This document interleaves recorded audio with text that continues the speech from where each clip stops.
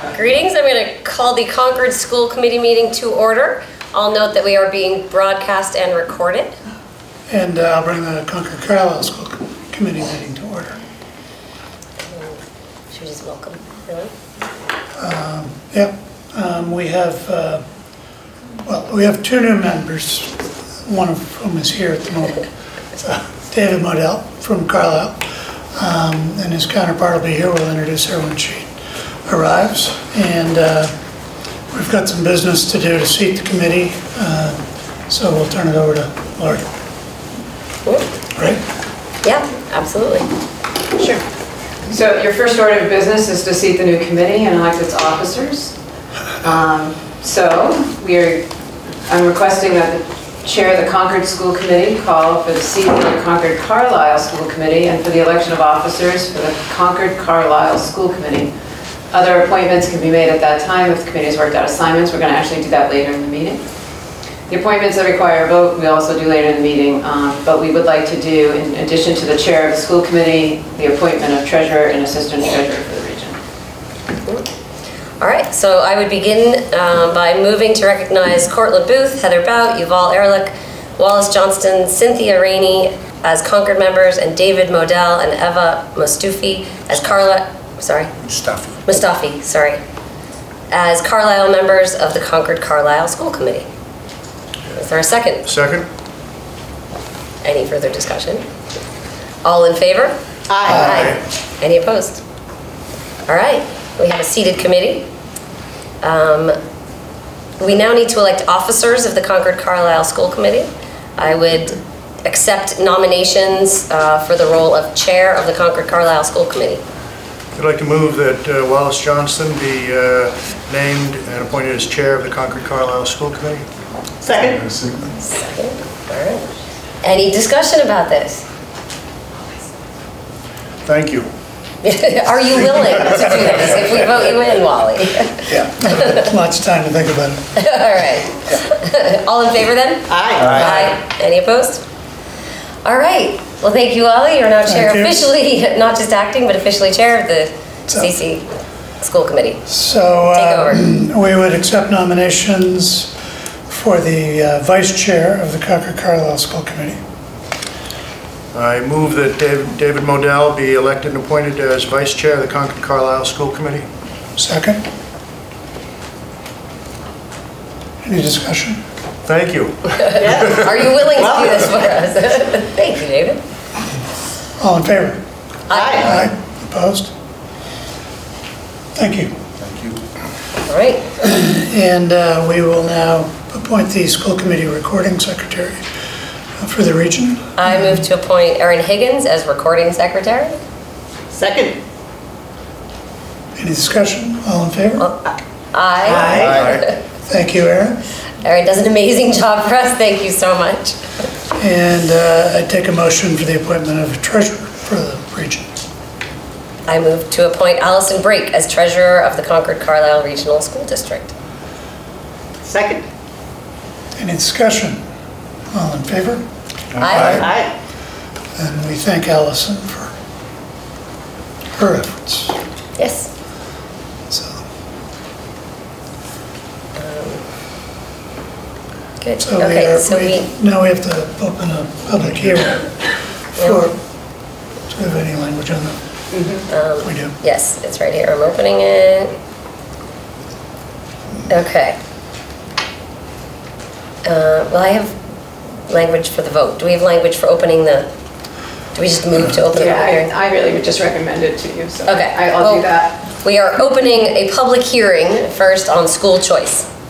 And I will hand it over to Dr. Hunter to explain this topic. Just protocol, are we opening up, in fact, two hearings, one for each district? Yes. Correct. Okay. Correct. So I'll open the hearing for the region. Yeah. Great. So annually, school committees have to review their status as to whether or not they're accepting school choice students. The law states that if the district chooses to withdraw from the obligation of enrolling non-resident students, the committee must, before June 1st, after a public hearing, which is what you're in now, adopt and vote the resolution withdrawing from that obligation. So that would be the subsequent vote. Tonight, I am recommending that we do not participate in school choice at either the Concord schools or the high school. That's status quo to where we have been. We have not participated and had students from other districts come to us for the following reasons. Space and enrollment certainly being essentially at capacity, and I'm living that regularly. We do not have additional space available. And there's not an equitable or adequate transportation system in place to allow all students to be able to attend school in another district, and thus some would be denied the chance to participate. So based on those reasons, I would again recommend that we withdraw from our obligation, that you would take those votes tonight for both districts. Any questions or thoughts on this? I think the evidence is pretty clear that the recommendation is sound. Yeah, there isn't much wiggle room to look at options on this one. It's pretty clear that we need to.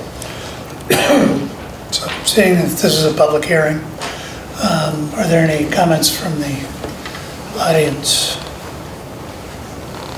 Seeing none, I'd make a motion that the Concord and the Concord-Carlisle School Committees vote not to participate in school choice for the school year 2019-2020. Point of order, I think we need to close the public hearing and then we vote. Is that correct, or might just be? That's a good question. You can close it and then vote. Vote's the important part. Exactly. So let's make sure we do it right. If you're at a contentious public hearing. Yeah, Right.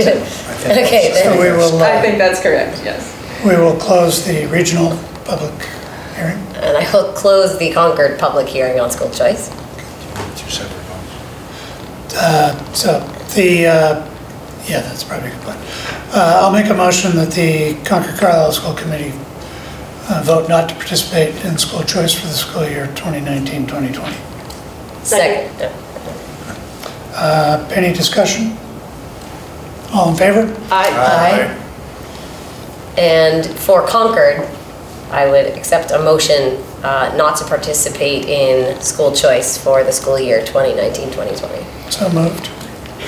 Is there a second? Second. Any further discussion? All in favor? Aye. Aye. Any opposed? All right, thank you. That one's done and on.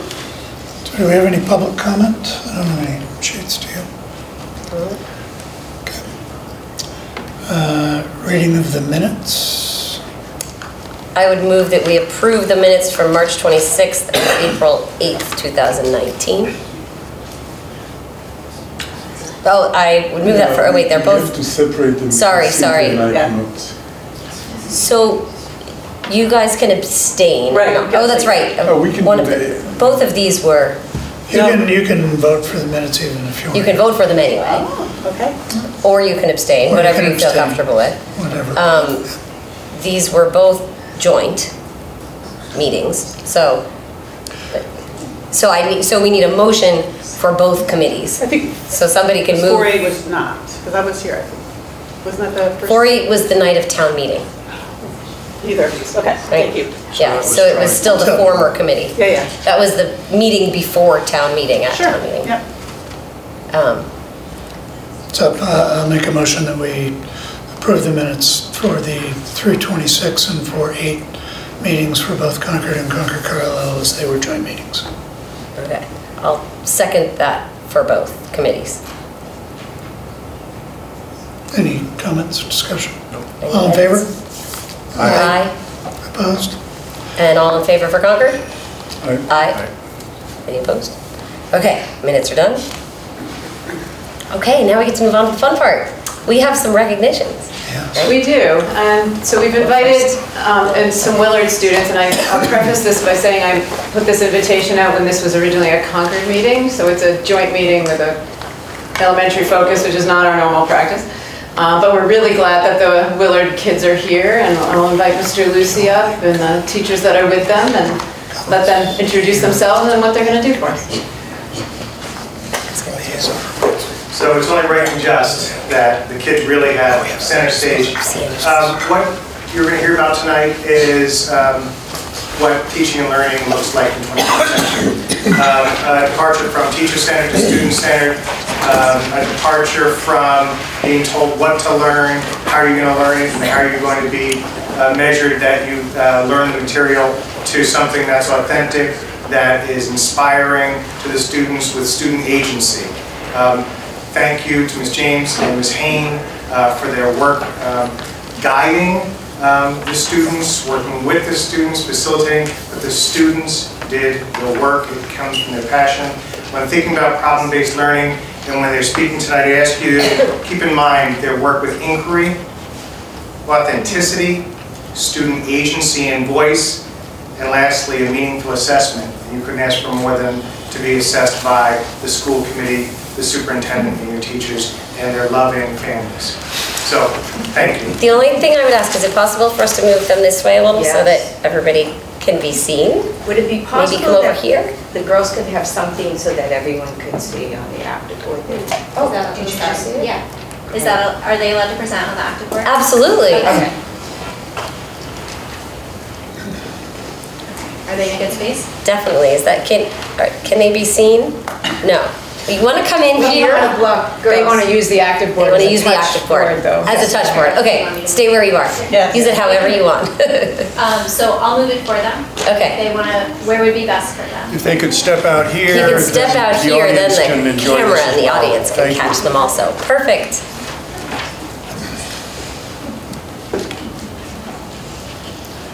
Each Friday, we got together for lunch, and while we ate, we talked about the books. First, we would share our parts and then talk about what had happened. If we wanted to talk about anything that we liked or were confused about, we would do that as well. When we talked about our sections, we chose parts of the book that appealed to us or we didn't like. I'm meeting for this group and taking away our Friday recess, but because we all really like participating, it is not a big deal. But for some kids, it probably would have been a problem. Once we finished or getting to the end of the second book we read, I'm Malala, we started comparing the two books. We read The Red Pencil by Andreas Davis Pinkney and I'm Malala by Malala Yousafzai. We found that the book had in common the main character, who was a girl, did not have the same educational rights as boys. So The Red Pencil is written in poems, meaning that it didn't take very long to read, and it was very fun to read as well, since you wouldn't expect to be able to read a story in poems. And also Amira is the main character of the book, and she is a girl who wants to have the same education as the boys in her village. And she lives in southern Sudan, a place where girls don't, in certain places where girls won't have an education. And her parents had a split opinion. Her mother thought that she shouldn't get an education because she didn't have an education. And that was how it always had been, that was the tradition, so that's how it should be for her daughter. And her father thought that she should have an education, most likely because he had an education and knows how the opportunities that it gives. And we were also all very surprised that this was based in 2003 to 2004, which, for me at least, I expected this to be in the 1800s. This story takes place in Sudan, and we're in the Janjaweed. The terrorists, they destroy her village and kill many people she loves. Amira is so shocked, sad, and angry, she stops speaking and drawing.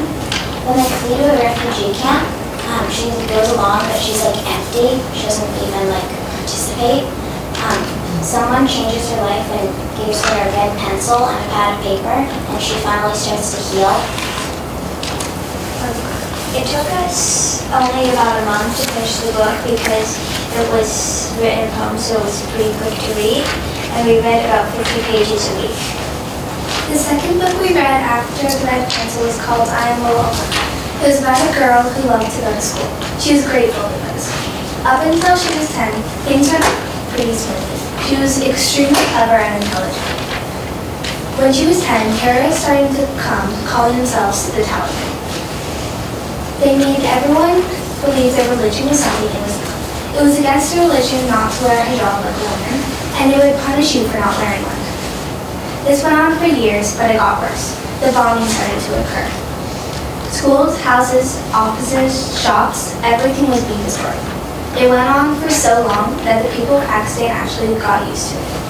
Malala first started to protest anonymously, so she would write like diary entries, and they would be broadcasted on the news, and no one knew it was her until her friends found out. So she said something that would only relate to her, and her friends knew about that. And then slowly she started coming into the public eye. She started speaking to audiences and going on news channels. And then after she was protesting a lot, the Taliban really didn't like her protesting so much, so they threatened her. The first time it was a lot like a warning. They were telling her to stop, and if she kept doing it, something would happen to her. They threatened her again, and this time they came through with it. On our way home from school, the Taliban stopped the bus and asked the driver which one was Malala. Malala stood up and they shot her in the head. And then she quickly went to the hospital after that, but this hospital didn't have good enough equipment to make her heal, so she would die in that hospital. So she was flown over, which was a really dangerous flight because the people from England knew that Pakistan was dangerous at the time, but because it was for someone so important, they knew they should do it. So they flew her over to England, and she went to the Queen Elizabeth Hospital. She went through a lot of procedures, and she even got part of her skull taken out because her brain was inflating kind of, and she had the piece of her top skull, the top of her skull had to be moved to her stomach so her brain wouldn't break her skull. And then slowly after that she started to heal, and she wanted to go back to Pakistan, but they knew it was best for her to stay in England. So after we finished both of our books, on Friday, Miss Hayne and Miss James introduced this project that we could choose whatever we wanted, and yeah. It was very open-ended. We had no instruction, no rules, and no limits. Like you could decide when you wanted to start and when to finish. We all chose each unique projects. Isabel did a website about famous women, and she, like Marie Curie and Elizabeth Blackwell, and I think a few other. Me and Olivia wrote a website about Malala and girls' education, like statistics. And then I made a slideshow, like a presentation about famous kid leaders and like how adults are just the leaders, like anyone can be a leader. After we did our final projects, NPR came out with a student podcast challenge, and we thought it would be fun to do that. We decided that both of the books really revolved around girls' education, and that would be the appropriate topic to talk about in our podcast. So we wrote about how girls should have an equal education to boys, and that it should be the same for everyone, because girls don't deserve to be earned less than boys, and they deserve to have the same rights as every other person. And based on what we had written, those are the parts we spoke. And we all included some of our projects into the script for the podcast. And over a few days and weeks, we came up with this podcast script, and we finally went to the Concord-Carlisle High School to record it for our podcast. So we want to thank Miss James, Miss Hayne, Mr. Lucy, and Mr. Roos for helping us make this possible. Mr. Roos helped us with the equipment for recording our podcast. Miss James and Miss Hayne just put this book club together, and Mr. Lucy helped with it too. Wow.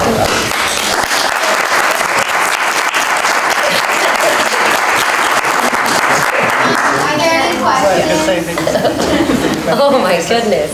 Well, before we have questions, we want to say thank you. We are very, very impressed. We're impressed with your teachers and your principal, Mr. Roos, but we're especially impressed with you. So thank you so much for being here tonight. Incredible. Yeah. I would love to know, how did the idea of the book club actually come to be? So I can speak to that, Carl. So I think anyone who's known me for more than 10 minutes knows that I like to read and I like to talk about what I read. And Sharon and I were thinking of a way to interact with students outside of their typical reading groups and find books that were challenging not only in Lexile but in content. And so both of these books that the girls read are pretty intense, taking place in Southern Sudan and Pakistan, and both books that are wonderful to have that deeper discussion around. And so we looked for students who really enjoyed reading and wouldn't mind the idea of taking on extra work. And so we actually invited each of the girls to participate, and they took their time, thought about it, and decided to join us. And they've been with us every Friday during lunch and recess for the entire year. Wow. So on their part, that was the sacrifice. They gave up their lunch and recess. But I wish all of you could be there because the discussion was so rich. And so present, you know, in our culture to think about, just to be aware of, there are some girls your age and some females around the world that don't have this wonderful right that we have to a free education. And it was just so fascinating to, you know, all of a sudden hear that awareness and have them ask us lots of questions. Sharon and I saw a lot of confusion, and then a lot of anger, and then a lot of passion as they sort of explored these books. And it was, I'll second what Sharon said, we really were blown away by how intelligent and how driven and how kind this group of 5 girls was. It was a very collaborative effort, so we picked the books, but the girls decided how much they wanted to read every week, they decided what they wanted to talk about, they decided pretty much everything else. Their projects were as open-ended as they described them. There was guidance. There might not have been instruction, but there was a little guidance. But we did give them, you can have it on any topic and it can take place in any form. And it was great to see what they could produce with no limits. Wow. Of course. And it was so fun to go to the high school. Mr. Roos was just wonderful. Terrific. That's great. With greeting us, with bringing us into that radio station, our eyes were all, this is so cool. And then being able to make the girls feel comfortable and sit down and let them know what to do. It was just a great collaboration and experience. Wow. So the girls had sacrificed their Friday breaks, but nothing better than those books actually to demonstrate it's not a sacrifice, it's a privilege to read and discuss books. Actually, our original plan for the book club was to read another set of books in the spring, but we kind of really got honed in on this idea and kept going for it, kept going with it for the entire year, which was pretty wonderful. And so this is the first time ever that NPR has held a contest for students, and they were overwhelmed with the number of entries. So we were in a category of 5th grade through 8th grade. And I think they were just as surprised, and because of the feedback, they're going to try to do this every year. That's good. But it was just a great opportunity for them. And we used to talk about, so what audiences do you want to share this message with? It could stay here, it could stay within our school, it could go as far as you want it to go. So it was a great venue. That's terrific. Thank you. Well, Thank you. Girls, congratulations. Thank you so much for sharing.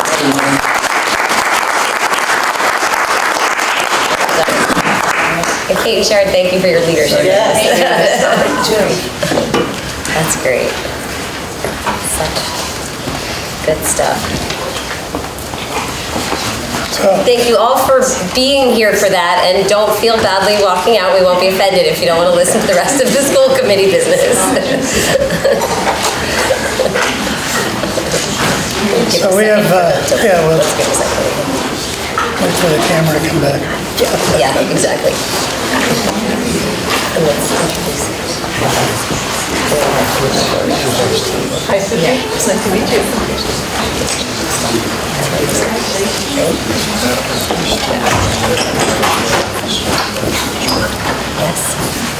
Thank you. Thanks again. Thank you so much. Have a good night. Thanks. Well, before we say goodbye to the outgoing members, I want to welcome Eva Mustafi to Did we get it right? the school committee. Yes. Welcome. And we look forward to a long association. Thank you for joining us. And we officially seated you already. Yeah. There will be an upgrade to the Yeah, we all started with temporary name tags. Just gonna part of write the induction. Exactly. One of the things we've been remiss doing lately is taking fresh pictures for the website. Oh yeah, we should do that. It's been a long time since we took a photo. Might not be anybody on there but you and me. I know. So we have, sadly, a number of members who are leaving, have left the committee at this point, that we would like to recognize. And we have them here. We dragged them back. They are here. 3 of the 4 are here. So why don't we start with the one who's not here? So Mary was, how long was she? 3? Oh my 3 goodness. years? Well, 9. Well, 9 years in Do you Carlisle. understand that? Yeah, 9. She was here for Yeah, it's 3 years, I think two many. different tours. Right. yeah. And so Mary's Tours did a phenomenal job for us and was always diligent. And I served on the policy subcommittee with her for a couple of years, and there was nobody more detail-oriented than Mary. I think the policy manual's in pretty good shape, and we can thank Mary for that. Thank goodness. She served on the campus committee, which did a lot of good work around the outside of the building over the last couple of years, and we have her to thank for that. And there's ongoing work ahead of us relating to the things that came out of that committee. So, and then she just finished serving as the vice chair of the region. So, put in a lot of time and has now moved on to other pastures. So, anybody want to make? Well, you used the word diligent. I thought the mark she left was just that she did her homework and set the bar very high for doing the homework for the school committee. And I know it took a lot of time. I don't think she slept on any of those plane rides, those plane trips. When she traveled internationally on business, she was carrying school committee work with her most of the time, apparently. So I think we're very much in her debt for the diligence that she brought to the committee. Absolutely. I would say the same as I've said of one other person in this room. She kept us on our toes. And she brought so much value and insight, and so often taught us on things that we weren't necessarily going to catch, and brought such great feedback from Carlisle all the time that it was just wonderful to work with her. And boy, the insight and institutional knowledge that she continued to share with us, we will absolutely miss. And we may get her back for a quick visitor word here at some point, but we're not sure yet. So, but we will certainly share our appreciation of her tonight also anyway. Any other comments? Big shoes to fill. Our new members from Carlisle. Good luck. Christine, could you come up? Yeah. Get on up here. So Christine Lear is still serving on the Carlisle committee, correct? And we have served a year with us. It was a busy year. We had a lot going on, and certainly appreciate everything you did and the things we had working for town meeting, and just keeping us apprised of what the tenor of things were in Carlisle as we were talking about issues. And as as we all know, these things take some time to kind of get into the flow of things, and you know, just as you were kind of getting there, it's, you know, off to other places. But thank you for all the work you did with us, and it was a pleasure. Well, I don't know if I'm supposed to feedback, but I'm going to take the floor and say that this was an amazing group of people to work with. I'm in awe of what you accomplish, and I am so excited that the school systems for both Concord and Carlisle are in your very capable hands. And keep up the good work. I know I'll be here in a year. And so thank you all for your friendship and for the hard work that you do for the schools and for being so good to me. You made it a pleasure. You and I were first year school committee members at the same time, so we both got to share the balcony seats, as you know. And it was very helpful to me to have your counsel so you and I could check in on things before we had to burden the more experienced members. So thank you for your support. Is that a hint for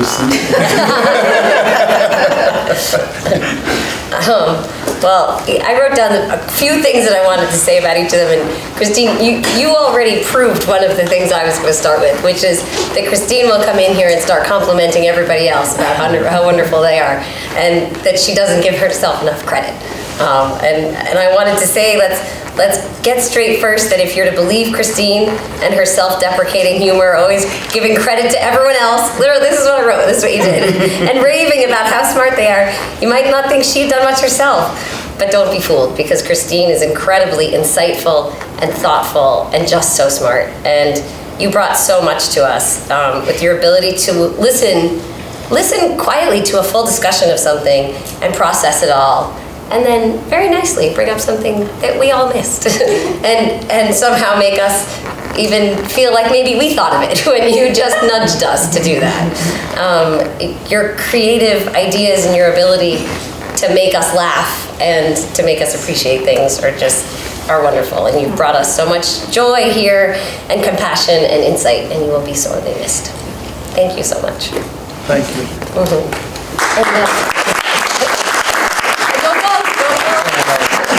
Just one word from Carlisle. Christine has always been willing to pitch in whenever needed.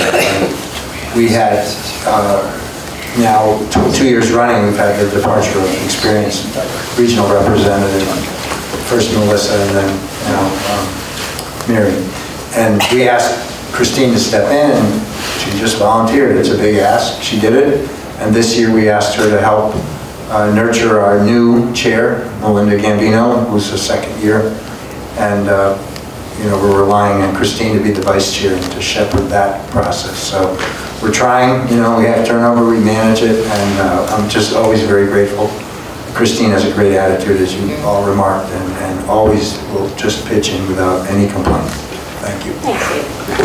And you can't walk away without having earned a varsity jacket. Thank you so much.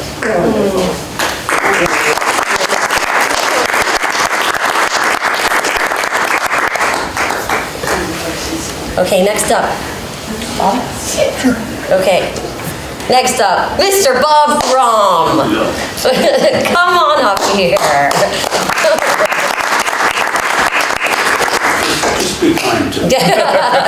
Oh no, ready? We're gonna lay into you finally. All right. Should I start this time? Sure. Okay, I'll start. I'm not gonna read this whole thing because I printed out what I read at town meeting and that took too long. So I'm just gonna give you the highlights, which is that Bob is an incredibly humble and yet insightful addition to our committee and has been for 3 years. As I said, that it's a story that began even before he was elected, because for the couple of years before he joined us, he was going to select board meetings and school committee meetings and so many other meetings at town. We'd run into him everywhere. And so he educated himself so much on what was going on and how it worked and what we were doing. But instead of just asking questions and pushing, he said, I'm in too. And he stood up and joined us. And having that experience gave him and all of us so much.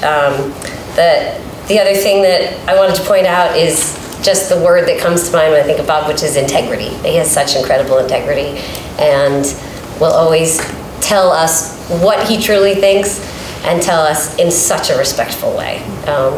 And all of that you brought to us will also be sorely missed. So thank you so much for all that you've done in the past 3 years. Well, it was a great 3 years for me. A lot of things were accomplished. Number one, sitting over for me. And also number two, two of our greatest accomplishments. Improvement of what we had before. But also, we improved relationships with the FinCom and the Select Board, in my opinion. We created the Budget Finance Committee, and we did a lot of work at the campus, the high school campus, and that's now working itself through the system. And but most importantly, what I want to highlight is that we really formed great relationships on the committee, friendships really, that I think is maybe the most important thing. And that manifested itself really in our incredible effort for the middle school project. And we had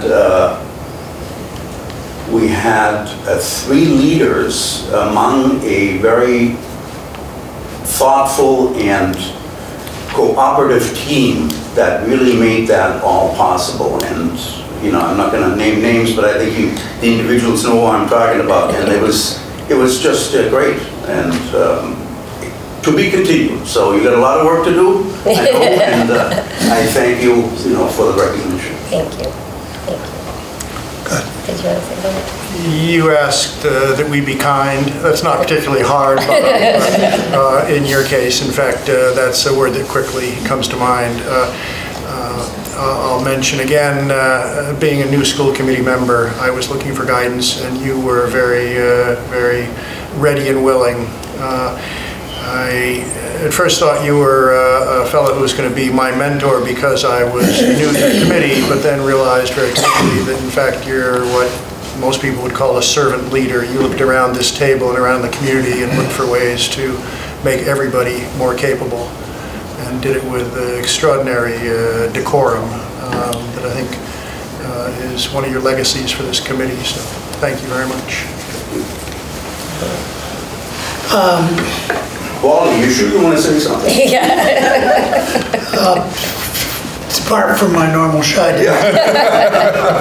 I can remember 4 years ago when you sort of arrived on the scene in Concord from wherever you had been. You'd been here, but not quite a public, and we all kind of wondered, what's he going to do? Who is this guy? He was at select board meetings, he was at FinCom meetings, he was at school committee meetings, and we didn't know if we were being audited for something or not. And then I got a phone call one day and said you'd asked me to come have coffee, and you had told me of your decision to run for school committee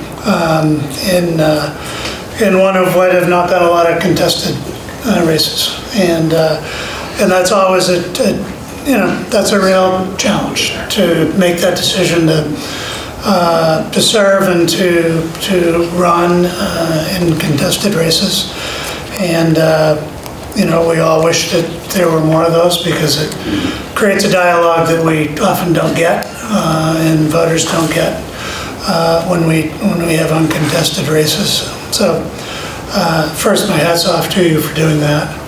I have to chastise you for leaving after one term, just when we were getting you trained up. But no, you really did your homework before you got here, and one of the hallmarks of our experience with you is that you did your homework when you were here, and you were always willing to take on the chores, and always with a light heart, and I appreciate that, and I really am going to miss you. And, do I have the right one? Hold on a second. And you've earned yourself a varsity jacket.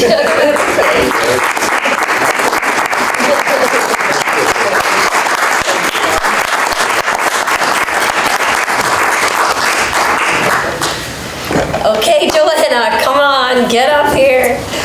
Now we get to talk about you. Yes, so. I know. Can you zoom in on? Close up on Joanna. All right, who gets to start? I'll start.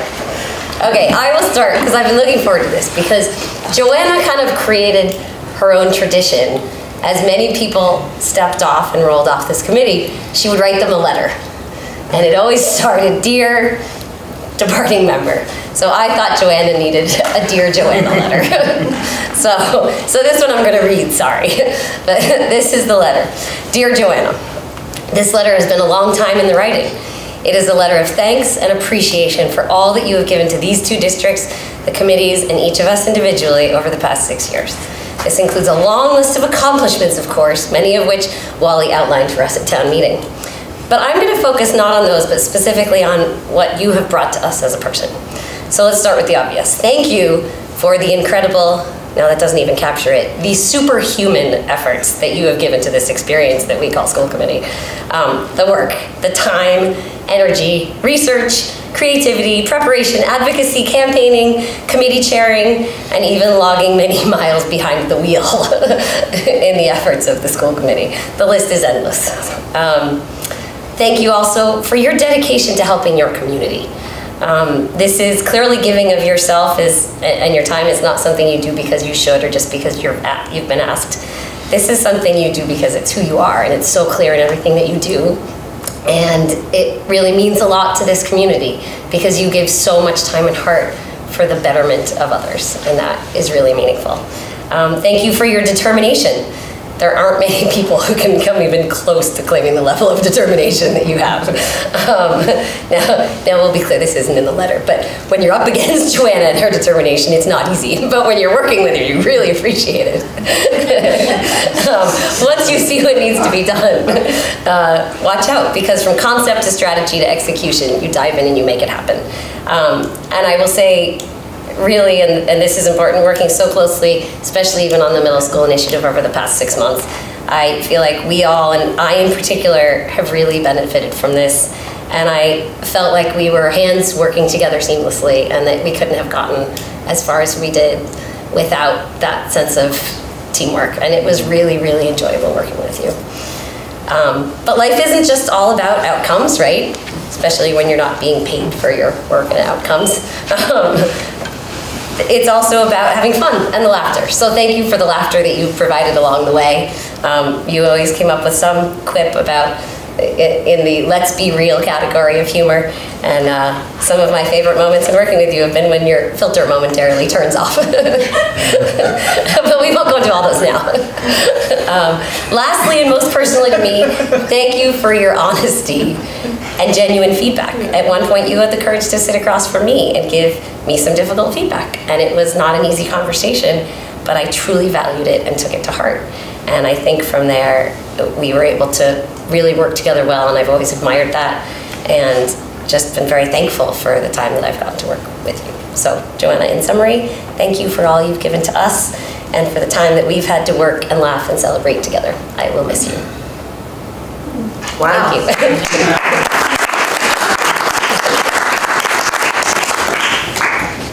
So it's sometimes said that politics is the art of wrestling with all the competing stakeholders and trying to satisfy to some degree all of those stakeholders. But first you have to know the stakeholders, and second you have to understand them. And I think that's one of the true gifts you brought to this committee. In fact, you brought to the town. And it stems from your love of Concord. So that's been abundantly clear to me in my short time with you. And I want to thank you for the ability to bring to this committee the perspectives of so many stakeholders that we're trying to satisfy with such an important mission called K-12 education that serves not just those K-12 students, but in fact everybody in this town who has a hand in what we're doing. So thank you. Thank you very much. And yes, you to Heather's point, you make very hard work look fun, look fun sometimes. So thank you. Wow. one of my favorite things to do as a school committee member was to speak about you at town meeting. And, but what we've been through together is pretty extraordinary. And, you know, there are only a few of us who know what all of that entailed. And, you know, having done the work we've done, and to be where we are,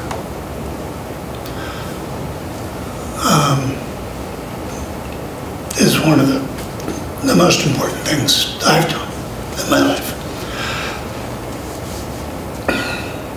And to have shared that with you, and to have our relationship grow over the 5 years we've done this together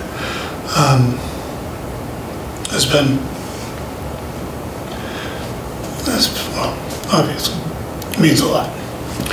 And, you know, we've been on the same side of issues, we've been on opposite sides of issues. We've left this room at times probably wondering if we'd ever speak to each other again. We have left after having accomplished great things, and the high that comes with that. And, you know, through all of that, I have always known that, as I said at town meeting, you got kids' best interest at heart. And everything Heather said is absolutely true. You're a born leader. And you've taught me a lot. I hope maybe I've taught you a couple of things. But I know that, you know, I will remember everything we've been through together for the rest of my life. And I'm sad to see you leave the committee. I think we are less because of it. We will grow into our new committee, and Concord should have nothing but thanks to you for the amount of effort and work you've put into this job for the last 6 years. And I suspect you will still be around and still engage and do some wonderful things for the community going forward, because that's who you are. So my hat's off to you, my great thanks, and I'm the lucky one because we're still working together until we get a contract and until we have that wonderful fun day. But thank you, both from the committee and from the bottom of my heart for being a friend and a colleague.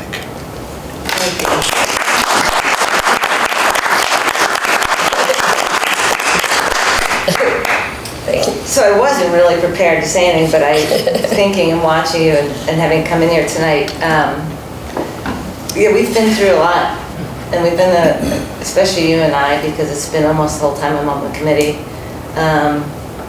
and it hasn't always been easy, but we have, I agree, when you're in the trenches with each other and you got to go in the same direction and fight the same fight, you really learn a lot about yourself and how to work as a group, and luckily everybody else was of the same mindset, and we got a long way, and we, you know, people always ask me like that I liked doing the job, and what I liked about it most was that I always felt challenged, and that there were aspects that were going to make me grow, but you also realize that you start to earn friendships and respect and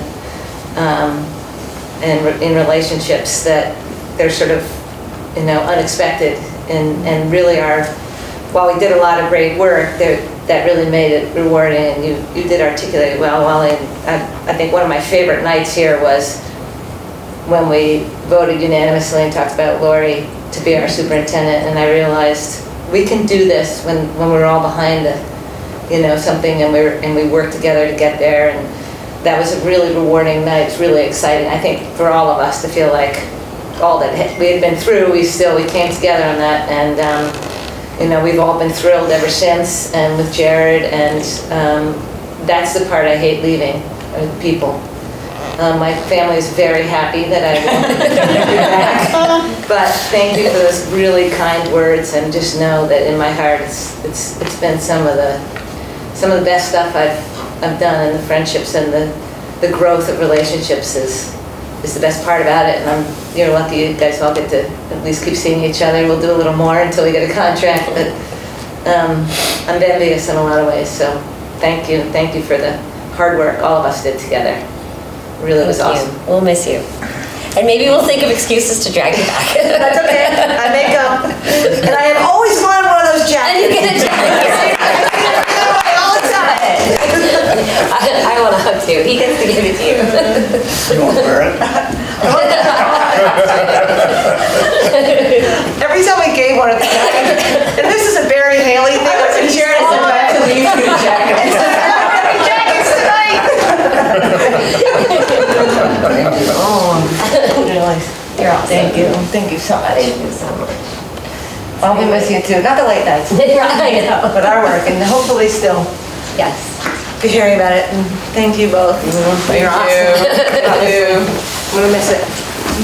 You know where to find us when we need a pep talk. Well, we'll invite you back in about a half hour when we need to talk some business, so That's right. you don't have to leave yet.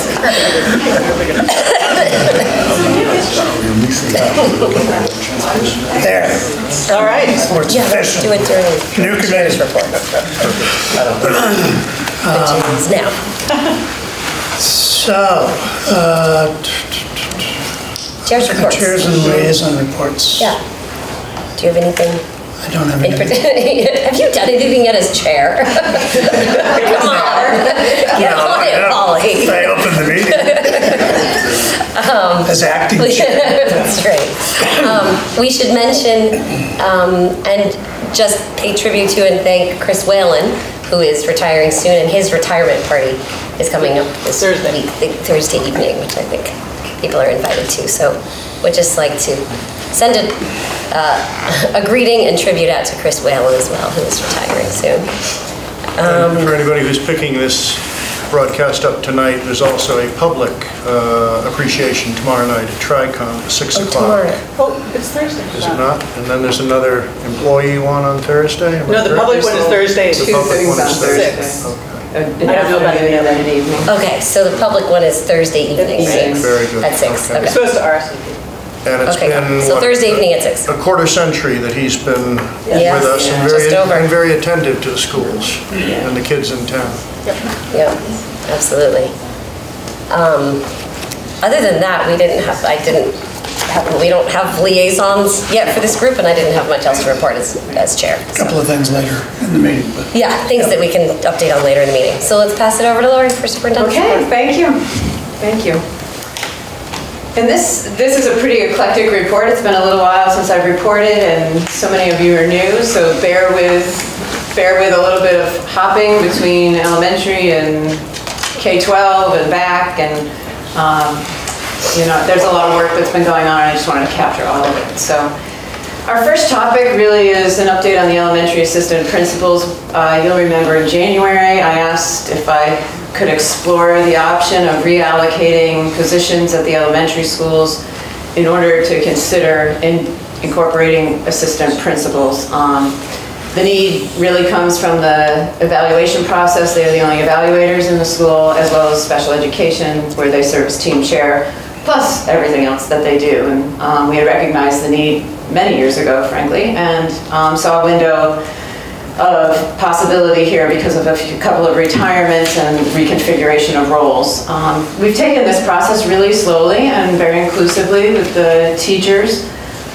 Continue to work with them throughout the discussions on what their thoughts were on assistant principals, what their thoughts were on the specialists that were servicing them, what their thoughts were on external and internal possibilities to fill those roles.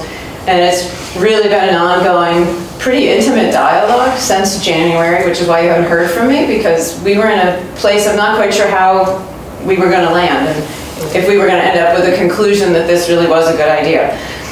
I think we're to the point tonight where we think it is a good idea.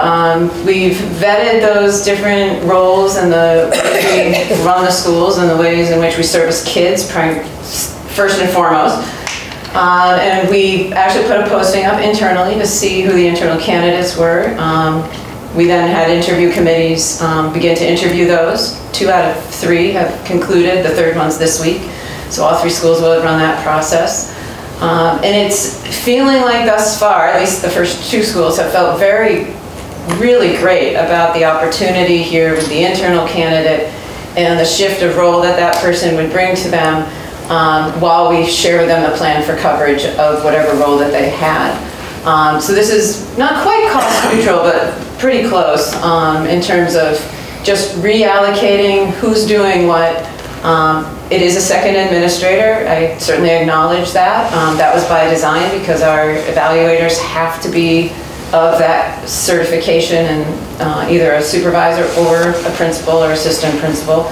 And so I think tonight I'm here to give you any more information that you'd like. We are comfortable. The CTA has given us positive feedback, the teachers throughout the process. And I'll be honest, we didn't start in the perfect place. We had a few hard discussions at the beginning of this to talk through concerns and questions and process and really dialogue through. And I think we're better for having had so much of first kind of hard conversations and then really informative conversations with each other. But I think we're in a place where we're really excited about what this opportunity brings. The principals are excited about it. Naomi's been engaged at Alcott, so she's aware of what's happening and has had a phone interview and been part of the decision. So we're looking for permission to reconfigure the roles and create these assistant principalships, and then that last stage of the process would go forward where the principals would recommend the people to me and I would meet with them and we'd go forward with offering contracts and such. So it really is a discussion for tonight for you to give me feedback on whether we finish and continue the process and go forward with this if you have other questions and concerns we need to consider. I go for it. One question I have just in the structure of this, because people are coming from inside the building. Right. Obviously are going to be leaving their teaching role, which will, just in the course of our summertime work, fill those positions. And hats off to being able to do this in a relatively cost-neutral way. Even though I think if we have been dealing with this sort of challenge for years. Yes. And we've sort of band-aided things, we've done things to make it better, but I think this is a really good idea. And I'm assuming that the people who are moving in will move into these positions. This is sort of as permanent as any administrative position is. It's not. Right. We've offered them agreements that they would not lose seniority and their other standing in the union should it not work. So protection to them that they're still within the bargaining unit if it doesn't go forward. So I expect we'd offer 1-year contracts. We're looking at an 11-month contract, not a 12. We think we can do 2 weeks before and after school, and that would be sufficient. In terms of the roles they've had, they're all specialists of some kind, which is often a position that both supports teachers through coaching and that kind of an adult role, as well as servicing students directly. So we're looking at which part of that role they may still maintain, and which part of that role we're backfilling to do some coverage. Again, within the scope of staff that we haven't had to add people to do that. So it's been a lot of creative thinking, I think, at each school to figure out what that would look like. Great. Yeah. So I would just say I'm fully supportive of this, having seen over time the need growing especially in terms of evaluation. I mean, I think these schools need somebody else to help do evaluations, especially because we see that as so important. And that evaluation process and the time in the classroom is important for the teachers and for the whole process. So my one question was, it sounds like if you're close in this process with internal candidates, that means that we wouldn't even post it externally. We wouldn't even need to post externally. It's almost done as is. That's great. And that was somewhat by design, because in order, frankly, to be sure that we had cost neutrality, right? We're trying to see what we had within that we could reconfigure versus add a position. You know, my message to the principals and to the teachers were, I'm never going to be comfortable bringing 3 administrative, new positions to the committee in a budget. Right. That's just an exorbitant increase that we're never going to be able to absorb. So this is kind of the one opportunity, I think, in my tenure to reconfigure, given some natural turnover that was already happening. So we did feel like we wanted to start with the internal people. We also said that if the internal people weren't the right people, we would step back and reconsider, and we definitely would do that. It hasn't proved to be the case necessarily yet, and nor do I think it likely will be, but they didn't just get an automatic invitation by any stretch. Of course. That's great. There's 3 people internally from the elementary schools. Do you shift them between the elementary school, or each one of them is going to stay in his own? Because I'm speaking about the evaluation process, which they have to evaluate people they've been working with for years. Right. We've talked a lot about that, and we've talked different directions on that, and right now we think there's benefit to them staying within the schools they know. That was the initial concern from the teachers and also within the candidates themselves. Right. So we vetted that, we feel, really thoroughly. And the principals know they need to continue to be part of that discussion and support as people start to evaluate people they've been colleagues with. So we feel comfortable with that because we've had so much discussion with the individuals and with the teachers themselves. We discussed at length whether they would switch schools around, and really came to the conclusion that the pros outweighed the cons to leave them in a school they really knew, and the school benefited from that, and that we would be very conscious and aware of the cons, and that we needed to really process them and continue to process them. Okay. Yeah, just one question. I'm sure over time we will hear how you're measuring the impact of this change. We're going to see teaching competencies grow faster than they would otherwise. Presumably, we're going to see learning outcomes that are related to this. What do the principals tell you about how this is going to change their lives? Oh, wow. The evaluation system alone, which should be an incredibly powerful, professional, collaborative tool with teachers. Yes, there are moments where it's about improving a teacher that's underperforming, but most of the time it's about professional relationship. And they have no time for that right now, and it frustrates them immensely. The professional frustration I hear in them, especially this time of year, as they're trying to wrap up and they're just paperwork churning right now and not doing what they wish they could be doing to give staff valuable feedback. So we're shortcutting the evaluation process in many places. When there's a teacher we're concerned about, that will be where our attention goes. But for the large majority of them, it's just not what it could be. So that's greatly frustrating. I think the other side of this is special education. It's a constant tap dance with them being the team chair in the building of what they can delegate and what they own themselves. And there's just going to be a broader scale of support there, which is going to be immensely valuable. And then they'll be looking at what day-to-day pieces they might be able to, split up and share, which the more time we split up and share those at the leadership role, the more time we're instructional leaders. And that's ultimately the job we want them focused on. So. And some of that cooperative work is going to be building-based and need-based for a particular building. It's not going to be the same across the 3 necessarily. Correct. We'll have a flavor at each school based on the principal that's there and the way they see the best fit. And what are the unintended consequences of this that you want to avoid? Communication gaps? We're going to have to focus on that. I think some of the longer term work is the communication among the 3 elementary schools anyway. I think we're going to be able to actually, my hope is we're going to do better at that, because won't be just the one principal that I'm trying to catch and Kristen's trying to catch, and we'll have other people to talk to as well. So I think that will be beneficial. It's new. It's new. So we're going to be building, working through a brand new position that hasn't happened before. So there's bound to be some bumps there. But I think we've created a pretty open dialogue where we can hear what those questions and thoughts and concerns are as they happen and address them immediately. First and right, it's not a one-way street, which means if you evaluate it after 12 months, you can actually go back to... Sure, yeah, we could if it isn't working. One thing I want to clarify, your tenure to date.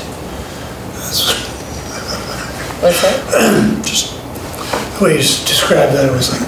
Say that again? You said the one thing I'll be able to do during my tenure here.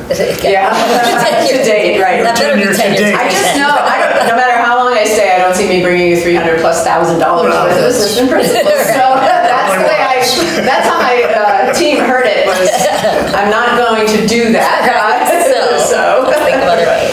But I would think, and I don't know how much of this goes on now, because this has been so hard to do, because it is such a, it's a huge body of work that has to get done every year. But having these three folks who are going to be focused on evaluations, I would think would give us an opportunity to district-wide be able to collaborate on how that's going and how it's working, and just get better at it. And that was one of my goals this year, and I accomplished a portion of it in ways I hadn't expected, and it became clear that the work on these positions, as well as some culture work, was the foundation to making that an effective process. So the combination of the conversations happening about culture and allowing for another position to support teachers means we can actually create the authentic process we wish it was. Yeah. Great. Thank you. Great. Thank you. Thank you very much. Other highlights, and I won't go through all of this unless you have questions. I'll try to do a high-level view. Special education programming.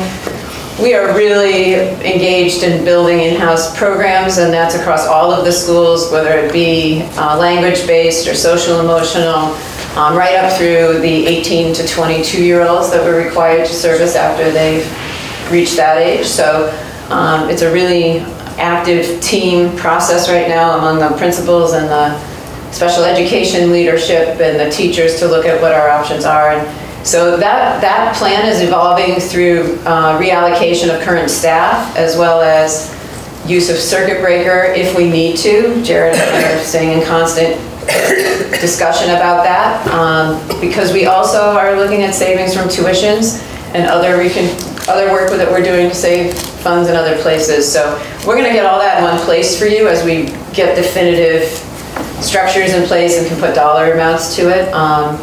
But it's turning out to be a really exciting process that is going to save us money over time, but also serve kids better. And it's happening at all levels. And there's a really motivated group of people to take the energy that started and put more programs in place. So more to come on that. I did give you an update on English language learners, and this need is coming out of really middle and high school both. We have a couple of newcomer students with their particular situations that are requiring a lot of individual service, which is per the mandate. So that, in combination with the regulations changing to service preschool, is going to result in our need for an additional ELL teacher. So that might be a split position. I think it's going to be a split position where the high school will pay a portion and the K-8 will pay a portion. We're still getting a little more detail on what the schedule will look like, so we can firm that up. But we don't have any. We need to do right by the kids and the law. Thank you for staying on top of it. Yeah, in that same mode, enrollments and staffing, it's that time of year where we're just constantly watching moving numbers, whether it be high school enrollments where sections are a certain size and we have decisions to make about what we run and what we don't. Mr. Mastrullo is looking at options for where, if he has lower numbers, what he might be able to fund somewhere else, and that's an ongoing discussion with Jared and I. Constant watch of the elementary schools. A year ago, Willard's kindergarten class coming in was low, so we did reduce a section. That number's crept up over the years, so we're gonna need a first grade, additional teacher back to first grade. We're also watching incoming kindergarten registrations, which are, you know, you do the registration and you know you've got a large percentage of the kids, but you don't know if you have them all, and you have to just keep monitoring it. So there's a lot of that going on. There is one or two other places we might be able to reduce, so our hope with our fingers crossed is it's fairly neutral overall, but there's no promise of that quite yet. That's why we have contingencies in the budget. This is really that place where we know we may need them, and try to predict what's coming this summer, so we're not doing quick things in August and that sort of thing. So more to come as those numbers firm up. Quick question, the incoming ninth grade? Yeah. Is the sort of balance between the outgoing? Okay. Yeah, it is, thankfully. We just talked about educator evaluation, student wellness. The high school hosted the local Challenge Success Spring Conference this weekend. We had teams from both the middle and high school there. I already heard some feedback coming out of them as they report back out to their buildings and what they're hoping for as we go into the next years. So I'm sure that work over the last weekend will be anchored in the school improvement plans that you see coming forward to you in June. School safety, we have our last committee meeting of the year on Thursday. We've accomplished a solid draft of an updated emergency plan and are in constant contact with the police and fire departments. We're looking at an app, so another report to come to you as we finish the year's work there. I think we've just elevated the focus in a way that needed to happen, and so I think if nothing else, that was accomplished while we look at, concrete outcomes of apps and plans and security cameras and things like that, but the discussion of how we operate in a secure way is already higher. The police chief's already talking to me about that in middle school, as should we have a successful vote and be working on that schematic design this summer. That leads into the middle school facility as we talk on the immense amount of work going on there over the summer. We were at their staff meeting this afternoon, and we've taken on a little bit. It's all lined up with the move between teachers and painting and rugs, and it's all set up all the way to the master schedule. Teachers are going to know their schedules with students actually placed in it by Friday. Immense amount of work going on there, but all really exciting and forward moving. So, cultural proficiency, I think, I'm looking forward to this ongoing dialogue. We've had, again, more things happen that are now coming from other directions that aren't necessarily administratively initiated. Debbie Irving, the High School Parents Association, hosted her as author, and that was very well received. A very thoughtful dinner happened, and then her presentation afterwards. Other opportunities like a documentary about Medco, and when we were through the work we're doing and sharing that with Medco Inc., when this production company, really formal professional production company, rolls out the documentary in the fall, they've asked if they can come do it at CC. So we're starting to get a bigger picture rapport out in the world at large as a district that cares about this and wants to have these conversations. We need to keep having them, there's no question. We still have plenty of work to do, but it's exciting to watch it build from a lot of different directions. Cultural proficiency. I've attended a presentation as a member of the SAC of Medco and Principal Masrur. There is a it's very one way, the program in the school. It's cultural proficiency was meant for Medco to actually, and the idea is that it will be a challenge, but it has to be cultural proficiency should be not only for Medco. Oh, correct. We completely agree with that, and plans that we'll be rolling out. So we've broadened that definition well beyond race. Certainly the Boston students are a part of our discussion because we do feel strongly committed to making them feel included here.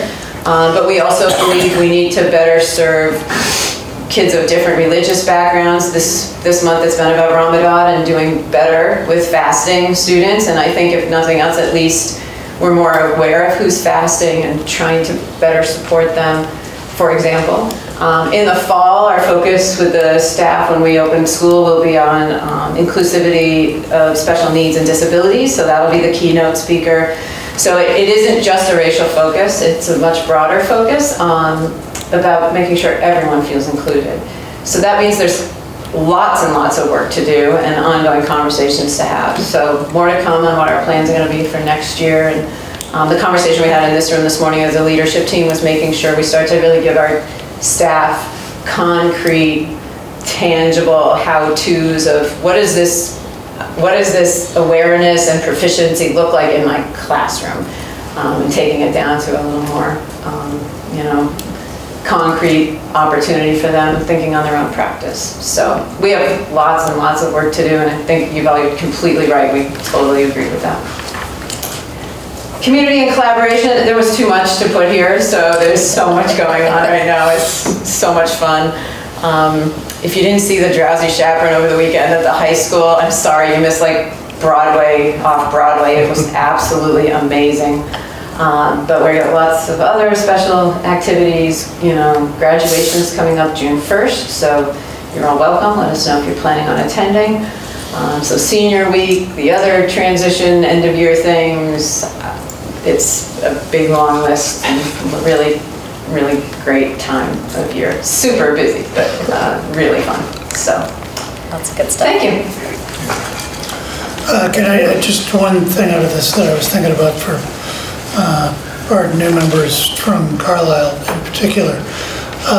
The work that we do at the high school around special ed, and especially the 18 to 22 years, which you would not experience in your district in Carlisle, plus some of the METCO activities, it might be worth reaching out to Mike to go up and kind of get a first-hand look at that.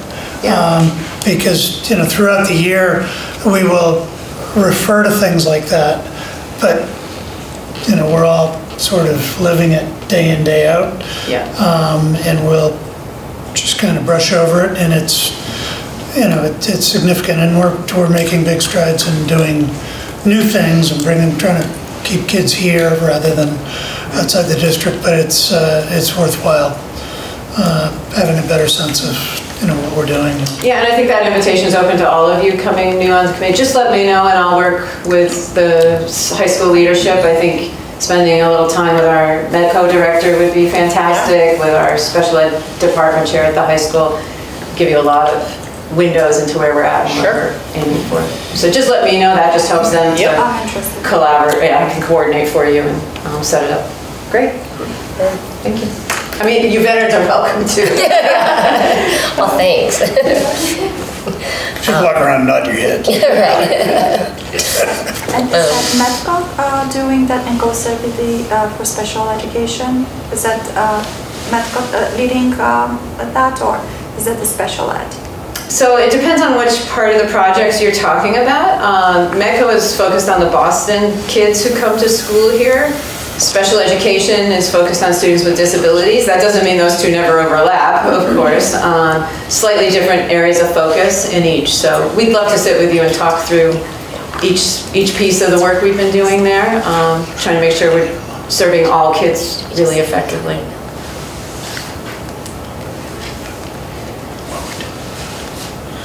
Okay. Moving on, we get to talk about a fun topic. Yeah. Do we have no correspondence? Oh, I skipped that. Sorry, my bad. I was thinking that was right after. Correspondence. No. It is a fun topic. I jumped right ahead of that one. I have it listed right here. So correspondence from the CPS side, we got one very nice email praising the K-8 band program with just high accolades and great descriptions of what an amazing experience it is for the students, which was terrific. And then we just had an email and follow-up about a request for a potential agenda item that we're talking about process. And that was it. So, oh, you've all had a question. Oh, sorry. Not a question. I read the email about the two middle school band leaders and teachers and music teachers. I just wanted to actually to mention, because it was never mentioned here before, that the high school senior band had 10 days trip to Japan. It was extremely successful, and then came here, won gold in Mica, and played in Symphony Hall last week. That's right. And extremely successful, Yes. extremely well performed with David Gresco. Yes. Thank you. It's true, the high school, Yes. yeah. That band too is incredibly successful. Thank you all for pointing that out. So next item on the agenda, as Heather just said. No, for the something fun. Yes. This hits two fronts. One, it recognizes Sharon Young, who has been here been principal at Alcott for 16 years, is that right? 15. 15, 16, a long time. And 15 or 16. is a phenomenal educator and is retiring this year.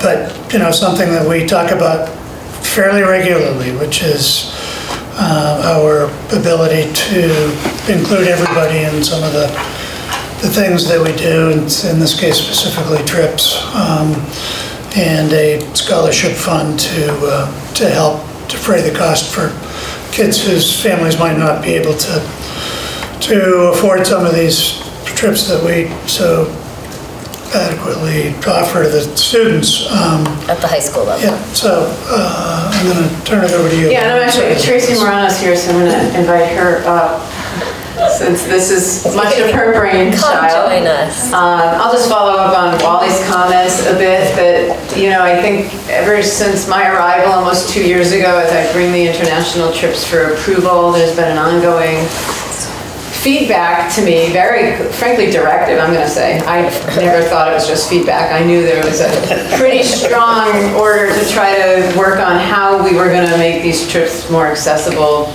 to all.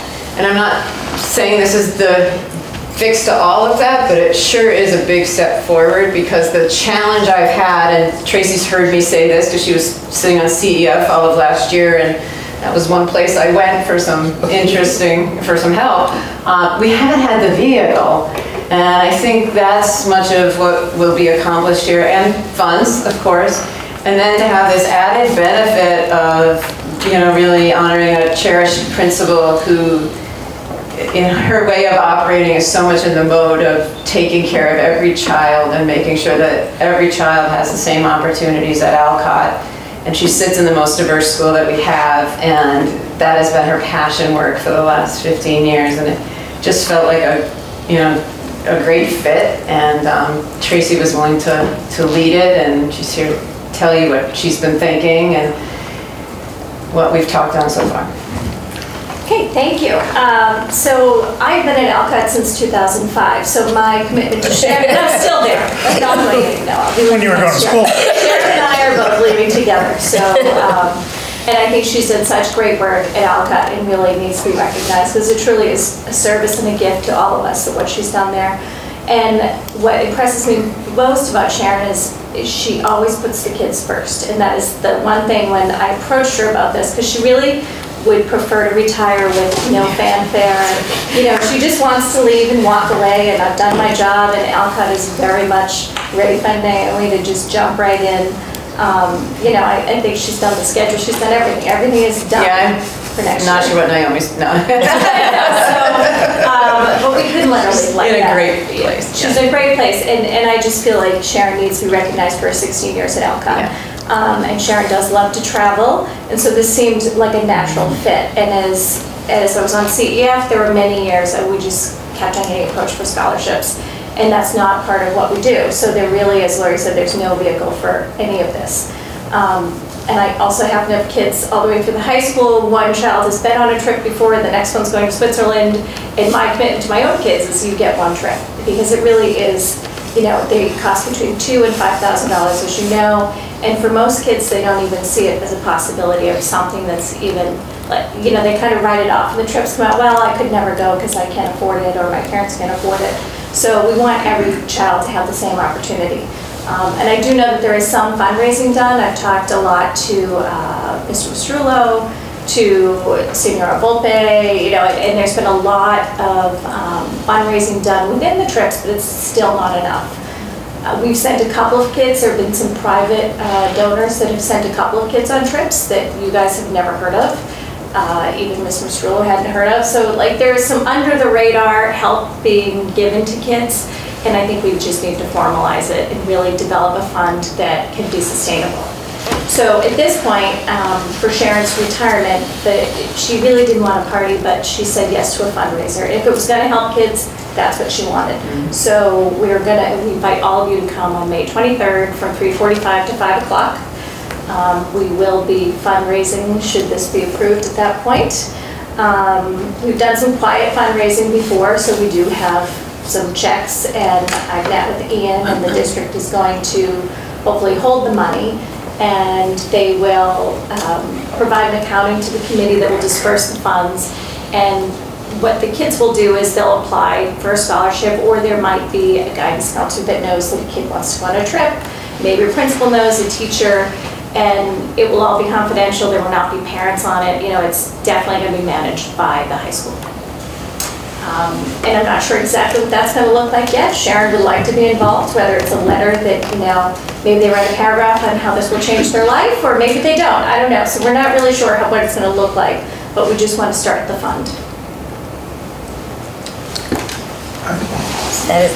I would just like to say thank you for coming up with this, because like Laurie said, it's something that we have wanted to address for so many years. We've been talking about it and asking about it, and it's such a need, and it's such a wonderful way to pay tribute to Sharon at the same time. And so just thank you for pulling all the ideas together into something real. It's great. And in a certain way, it's another piece of the entire equity conversation in this town. And so you see this primarily as benefiting individual students who apply. Was there any discussion of defraying costs for everybody? So that and I'm not advocating, I'm just curious. That happens within some of the trips. I've learned a lot about the trip process through all of this. Like for example, if you use a trip company, then that comes with a certain number of chaperones. So if your child is going on a trip, you're actually paying for the chaperones to go, which I totally agree with. Because any teacher that's willing to spend 10 days in a foreign country with a bunch of others should be paid. So I think what happens is that, you know, certain companies allow you to bank that chaperone money. So they might recommend you take 5 chaperones, but maybe the school feels like 3 should come, and then you can bank some of the money for future trips within the companies. And you can negotiate. If everybody uses EF, for example, then you can negotiate the trip costs a little bit more. So it wasn't to defray it for everything, because they're just quite frankly so expensive. Sure. We want to try and bank as much as we can, and really give it to kids that travel will make a huge difference in their lives. Thank you. There will be limited resources in this fund. There are many people in the community. The mechanism built in this motion is to do everything by the sole discretion of the principal of the high school. That will actually mean that the principal of the high school, on top of everything he's doing, will have to start doing due diligence on tens of requests for funds. So is that the only possible mechanism? So it would hopefully be a committee, so not just the principal. So it might be guidance. It will not be parents, though. I mean, I think the effort is really... That's not what the motion is saying.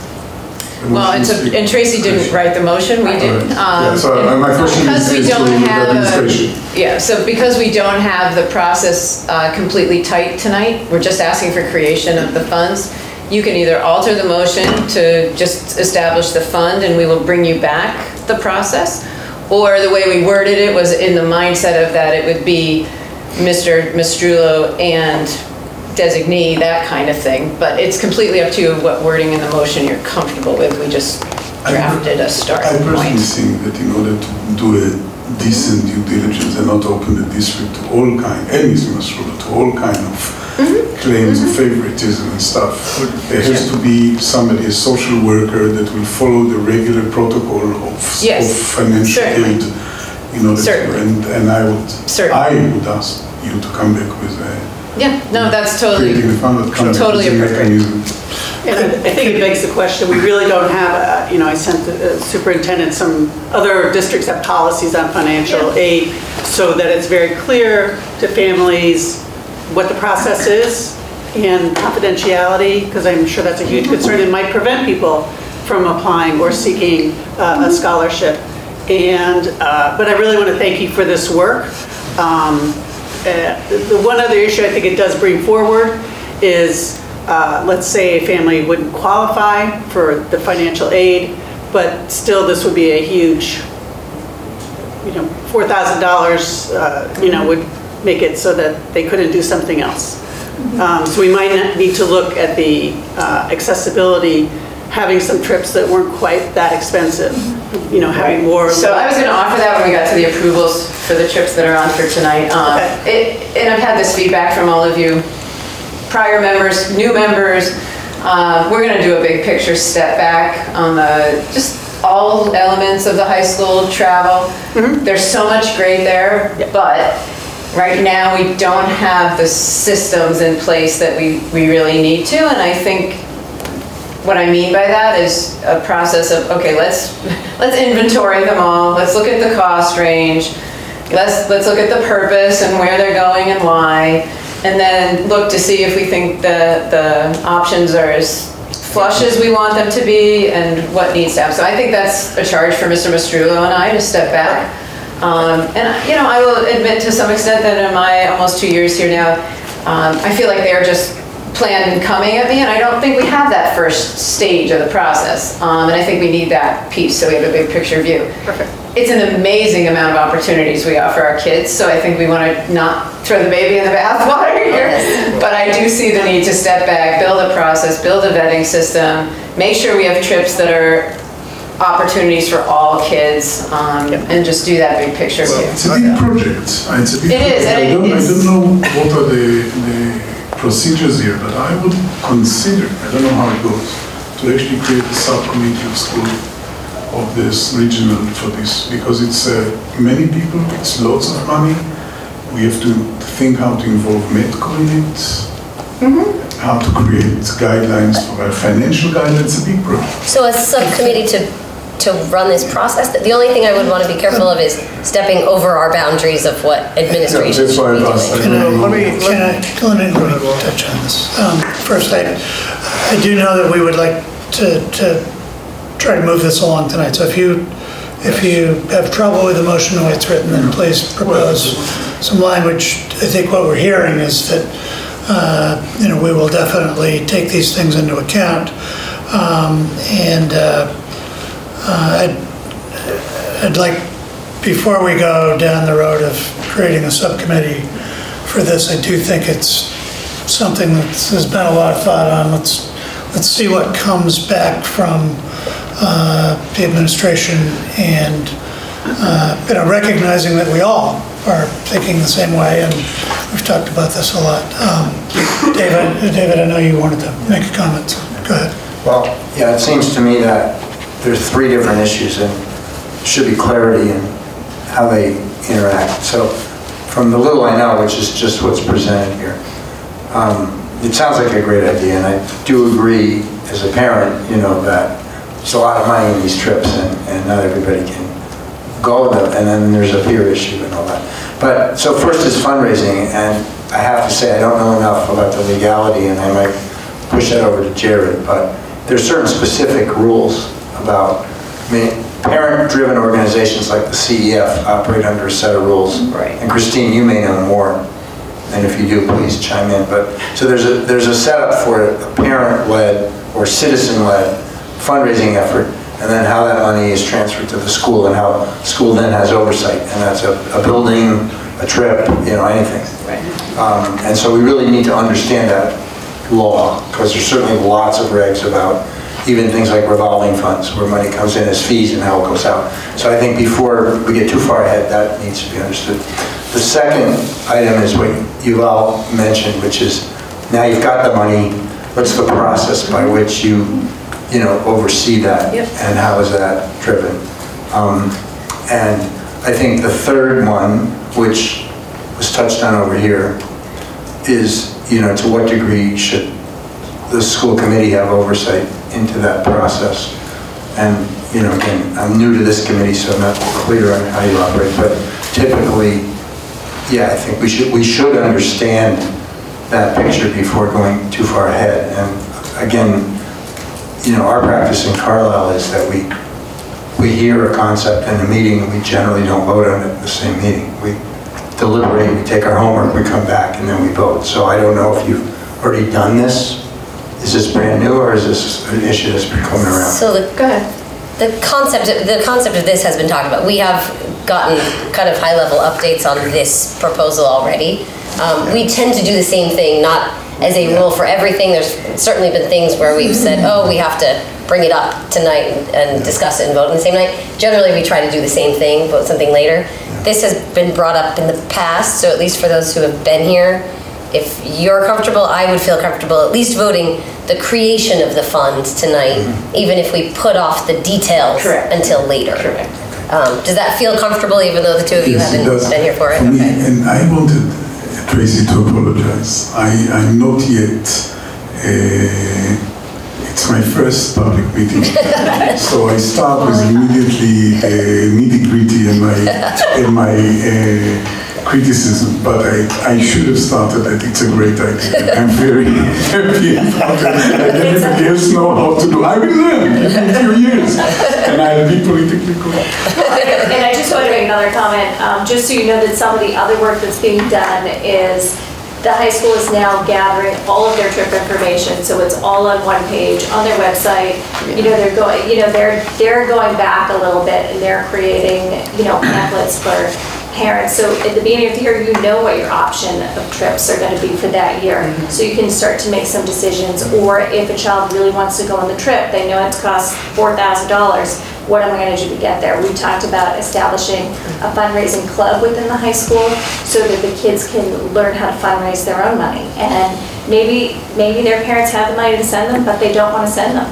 Kids can earn their way into a trip by, you know, working, volunteer, whatever it is. You know, even if it's an old-fashioned bake sale, they can do that. So those are just some other things that have been discussed over the past, you know, I'd say month or so. And so just should this be approved, we will then, this committee will, and on the committee that we currently have, we will write an ed fund grant. They cannot fund scholarship, but they can contribute to a fund if it's established. And same with all of the banks in town. They all have charitable foundations. So the goal is to then write the grants to all the banks and have them continue to, you know, seed this and really make it happen and make it something substantial that will continue on. That's great. And then you were talking about, you were both mentioning kind of putting more consolidated information about the trips out. I would assume at that point, with all of that information, and then when trips are announced, with it will go announcement or information about this fund that you can apply to, so that everybody knows, here's a trip and you can apply. Right, exactly. Certainly.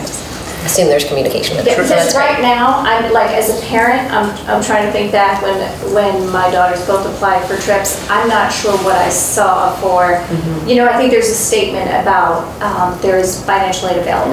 Right. And it's just a statement. It's just a statement, right. But not much information about how would I go about looking into it. So that's the big picture view that we need to do and tighten the procedures up and all of that. And I'm going to let Jared answer the revolving account question in a minute, but frankly, this fall, we were way back at insurance stuff. We just were fixing up and cleaning up and making sure everything was tight on some of those lower level but incredibly important things. So there's a process here we need to really just tighten up and get in place, and that's the outward process. We've been cleaning some of the inward processes now. The outward needs to happen, and I take all that feedback with, you know, I agree with all of it. So, do you want to do? So as you know about revolving funds can only be set up and collected for things that they're specifically raised for. So we've had some communication back and forth, yourself and Ian. So the Alcott PTG, as you know, is a registered public charity. Therefore, they can fundraise, solicit donations that benefit the scholarship fund.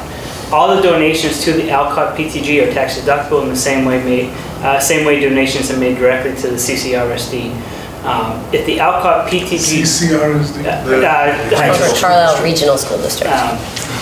If the Alcott PTG does solicit donations for the scholarship fund, then careful attention needs to be paid in regards to the phrasing used. The PTG must state the donation is being collected to benefit the CCRSD Sharon Young Scholarship Fund. Any solicitation needs to be clear that donated funds will be dispersed to the scholarship fund and not kept internally. At the same time, the solicitation needs to be made clear that the Alcott PTG is asking for and collecting the donation, not the CCRSD Scholarship Fund, which is different. So when they're collecting the funds, it needs to be made explicitly for this particular fund. Yes. Then we will figure out some sort of process, but it will only be used for that particular reason. Of course, it won't be only the Alcott PTG, it will have to go through all the other. Yeah, it started there because that's been Tracy's liaison and it's under Sharon, and it will evolve from the Alcott piece that's used in the high school. It's going to be a regional scholarship. And in any type of communication, it's always very clear that the donation will be made. You can write the check to Concord-Carlisle Regional School District with the Sharon Young Scholarship Fund in the memo line. And Alcott also does accept online donations through PayPal, and so we have a specific button that it will just be directed to that. Right. Thank you for doing all of this work. Yes, it's great. That's exciting. And it may be premature, but has there been any consideration of sort of a dollar figure that you're trying to reach? Interesting. I've heard a few from Tracy. I'm curious what she's trying to say. I do. Not knowing you, I love a little fundraising. No, we're just gonna do a great job fundraising, and and hopefully some of the donations that we're soliciting, especially from the foundations, if we can get a multi-year commitment. We do have some anonymous donors out there right now that will match funds that we can possibly raise on that day of May 23rd. So if anyone's willing to contribute on that day, that might be helpful. That's great. But we hope you all come on that day to just really celebrate Sharon, because that really is what it is all about. But the fundraiser is how we got her here, because she really wants to go off into the sunset unnoticed. Great. Thank you, Tracy, for all the work, and I know it's one of your probably thousands of projects after you got through the middle school play. But I would like to ask that I don't know if I make a motion and modify the motion to put aside how we disperse the funds. Yeah, I was just going to suggest, what if I would assume that's next fall. In terms of dispersing. Absolutely. Okay, so we're not trying to disperse any of the spring. I think my goal would just be to be able to collect the funds. Exactly. We just need to create a fund to collect it. I was just going to suggest the same thing if I make the motion and just take out the at the discretion of the high principal part. So try this one out. I will move on. Oh, sorry. Just still discussion. Do we insert CCRSD, Jared? Let me see in the motion. Well, it's part of the title on behalf of Part of this is IRS charitable giving consideration. Part of it's 71E and how they come together. Is that correct? Well, it's going to be the regional side as well. So I assume. Oh, definitely. Yeah. So for pure clarity, absolutely put CCRSD in front. And it's only the regional school committee that's voting on Correct. this, right? Okay. Correct. So I would move for the regional school committee to establish the CCRSD Sharon Young Travel Scholarship Fund. The Sharon Young Travel Scholarship Fund will be expended to support student participation in travel and exchange programs. I second. Does that work? I took out the discretion. Okay. It does. Does that sound okay for Does that sound purposes of why we sound good legally and what we need and all? So any discussion on this beyond what we've had? No, just once again, thank you. Yes, huge thanks. All in favor? Aye. Opposed? Ayes have it. Thank you. Right, that's great. Thank you, Tracy. All right. So Christina, Joanna, and Bob, you've missed us so much. You want to come back and join our next discussion?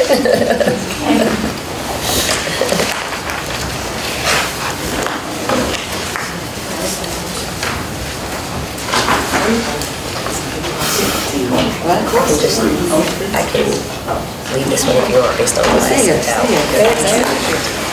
I'm not going to displace Okay, welcome back. Oh, well, this is cozy. It's like a party. I love it. Okay, so the next thing on our list is superintendent evaluation. So we've invited back our past members because, of course, it's the members who have been a part of this district for the last year who will participate in the evaluation. But I think it's also really important that we're all here doing this because this discussion, obviously, we should be consistent year to year, and so it carries forward for the next year as well. So this is great to have as a joint discussion. Let's see, last week I sent out a bunch of information, and what I wanted to discuss today, I didn't print these out, which I guess I should have, but what I want to discuss today is the performance standards. So I had sent, not everybody has a laptop, I didn't think of that, sorry, this is my bad. But I will go through them. They're basically just 4 performance standards that we use, and those of us who've been here for the year have seen these. There are 4 standards that we use against the various metrics in the superintendent evaluation rubric. There's proficient, which is considered the goal for professionals, and that's the primary standard and the most common one that is used. It's considered completely, obviously, proficient and what we're looking for and expecting. Then there's exemplary, and then there's needs improvement, and then there's unsatisfactory. So what I'm going to do is I sent out a DESI outline of this whole thing, but I will read through each one. And we don't even have to have anything in front of us. We can even just to go through these and make sure that we have a common understanding of what each of these means, so that as we go through the evaluation, we're all doing it in the same way. Does this all seem good to everybody? Mm-hmm. So this is from DESI, proficient performance, which again, there are 4 standards, and I'm starting with number 3 just because that's what they start with as the standard. Proficient performance is understood to be fully satisfactory for the superintendent and all other administrators as well as teachers. This is the rigorous expected level of performance. It is a demanding but attainable level of performance. So again, expected, demanding, but attainable. Exemplary performance represents a level of performance that exceeds the already high standard of proficient. A rating of exemplary is reserved for performance on an indicator or standard that is of such a high value that it could serve as a model for leaders regionally or statewide. Few educators, superintendents included, are expected to earn exemplary ratings on more than a handful of indicators. Okay, above and beyond. A rating of needs improvement represents performance that is below the requirements of a standard, but is not considered to be unsatisfactory at the time. Improvement is necessary and expected. For new educators, performance is on track to achieve proficiency within 3 years. An unsatisfactory performance is merited when, I don't think we're going to have to worry about this one, but I'm going to read it just in case. Unsatisfactory, so we're covering all the bases. So awkward for me. I know. Anyway, go ahead. Unsatisfactory is merited when performance is not significantly improved, while your rating of needs improvement or performance is consistently below the requirements of standard and is considered inadequate or both. All right, we'll put that one out there. Just what's that? Anything under us? No. That's it. I think the reason we wanted to go through this is partially because last year we all got into a situation where we had some different lenses through which we were looking at all of these.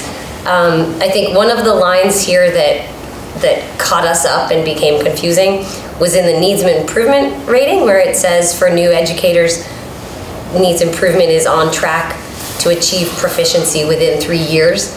And I think that's where it can get confusing, and some people can look at it to say, oh, well, this means we're on track, and others can look at it in terms of the rest of the wording, which says it's below the requirements of a standard. So I think that really, and then the proficient exemplary is where we want to make sure we focus here. I personally read these to say that exemplary is, obviously exemplary is above and beyond. The proficient is what we're expecting, and that we're satisfied with everything that's going on, and that needs improvement, like it says, is below the requirements of a standard, and that's somewhat disappointing. So I guess I wanted to kind of put that out there and see how everybody else feels about those definitions. We're not talking about Lori right now, we're just talking about definitions. Does that ring true? I'm not going to review, but just to help me going forward for the next year. Yeah. And one thing I think is that nobody at the end of the year should be caught by surprise. It's a continuous feedback loop. And exactly. This is just sort of rolling it all up. Confirmation. Yes. And I think that there's sometimes a notion that there's always room for improvement. So we're going to, keep things low because we want somebody to, do better. And I don't see that as the case. I think every year is a new year. I mean, of course, past, if you've been in a district for a while, then you would want to obviously consider their past performance. But I just hope that is what we're talking about. We're not sort of saying, well, this is a B, but there's, you could get an A next year kind of thing. We're not creating a bell curve. I think it's important to actually, for anybody that evaluates, to remember that it doesn't mutually exclusive to be exemplary and there is place for improvement. Right. Mm-hmm. Pablo Casals at age 90 was asked why is he still practicing, and he said, because I think I can get better. Right. So it's not mutually exclusive. That's a very good point. You can be exemplary in what you do. And you can still above expectation. Okay. I think just to be sure that we all read what I found helpful, but I don't know that to keep us all aligned also, and I agree with everything that everyone said, is where Lori has highlighted her goals. Sorry, but you're who we're evaluating. I would say though that you've done a really careful job of articulating what the goals will be, and in the actual document that you sent us, it's the superintendent. And it says has Lori Hunter's goals. It's on the actual sort of official document. Mm-hmm. It allows for you to read what a proficient rating means, an exemplary rating means. And if we're careful and we take the time to do it, ideally we're all, kind of basing it off the same kind of, rating. And I think the concern last year was they actually, while meaning some of the same things, were actually pretty disparate ratings, right. And trying to capture that as an overall helpful opportunity for feedback made it difficult. So more than anything, we're trying to align, and what you've already articulated is helpful. But I also found that very helpful as I started to look through it, because we're looking at specific things. Lori isn't trying to do everything this year. She's made very clear goals, and how has she done on those goals, and to be clear that that's what we're trying to be supportive of, and and continue the feedback loop and all that. Right. And what Joanna's referencing is the rubric. That nobody can do everything on the rubric because it's like 137 different things. Yeah, just have that with you when you do so in that email that I sent out to this entire group, I think about exactly a week ago, mm-hmm. On May 7th, in case you're looking for it, I have the superintendent rubric that we get from the state, but also a version that's the superintendent rubric L. Hunter, and so that's where we've highlighted in green the specific rubric metrics that are a part of her goals for the past year that we all agreed on. And so that's how we can specifically look at her goals as they relate to the evaluation rubric. And like Joanna said, it lays out very clearly what is proficient, what is exemplary, etc. I mean, when I do it, I have them side by side, yeah. So I can reference and then and so if we're all doing that, and I really liked how you did that. I think you highlighted or whatever, but thanks to where to be able to align what we're actually rating, what we're actually giving feedback on. Okay, good. And as you say, look at it as an opportunity. It's a great opportunity. Last year, I thought having a conversation and all the things we hope for, and as we learn and grow, and where we want to go with the districts, and it's really like everyone said, even in all the tributes and everything, it's like we're working and pushing in the same direction. Yeah, it is a great opportunity for conversation, definitely. I'd be curious to hear from Carlisle members, both present and past and new and old, how you guys do it there in Carlisle, and if it's any different, and if that would, do you see things differently than we're kind of laying out here? I'll answer because Eva hasn't gone through this before. So we've gone, I in particular have pushed back over the years at the mind-numbing granularity of the rubric. Yes. Now, that's why we don't want to look at everything. The superintendent who preceded Jim O'Shea loved the evidence-based approach. She was all about that. She had big ring binders with all sorts of stuff. We've been through that too. Yeah, we didn't feel that that was particularly illuminating. So, particularly in my case, I've been pushing for, you know, a broader view. We absolutely spent a lot of time in the summer session working on goals. Yep. Those goals drive the superintendent goals. Yep. We spend some sessions early making sure the goals are lined up. Yep. Then those goals flow down to the district and to the schools. Then mid-year we do a check-in. We probably do that. Yep. And then as it wraps up in now, we really, you know, I mean, I spent my life in the corporate world, and, you know, I feel we're a board of directors, and as a board member, you know, if I don't trust the CEO, he shouldn't be, or she shouldn't be CEO. So, that, you know, generally we apply that same logic. I mean, you've hired a superintendent, you trust her, and so the evidence is great that it's there, but it's not necessary. Yeah. So really try to sit back on the high-level objectives. Yeah. Now you have to fill out the matrix. Right. So we do, but then those forms are sent to our secretary, and she accumulates them, and they're aggregate. And we, as individuals, just, again, focus on the top level and give our closing comments, and that's pretty much helpful. Okay. So that's what we've done similarly in terms of process. What we tend to do, obviously, we all fill it out. We tend to have one person collect it and then do a summative evaluation. So take all the comment. Everybody writes individual comments. So one person does the summative. And one of us will read all of those and do one or two. So we have two chairs now, so Wally and I really will figure out how we're going to balance it. But we'll work on a summative evaluation that we can then read when we. Is this? Are you doing the eval now or prepping for the? No, we're just prepping for it now. Okay. We're just, this is really just a conversation to make sure that we're all on the same page as we evaluate. Over last week and this week, we're each having individual meetings with Lori. I have the surveys out, so I'll have that data to you by the end of the week. So that'll inform you. Great. We do. I don't know if you guys do this, but we started last year. We started a staff survey. And like that's very helpful. Like a 360? Yeah. No, we don't do that. Okay, so we'll have that data also. Yeah, I mean, again, we're not going in the direction of too much data, but I think I've had conversations with MASC, and just so you know this, and you may know this because you've been on EDCO roundtables with me. Yeah.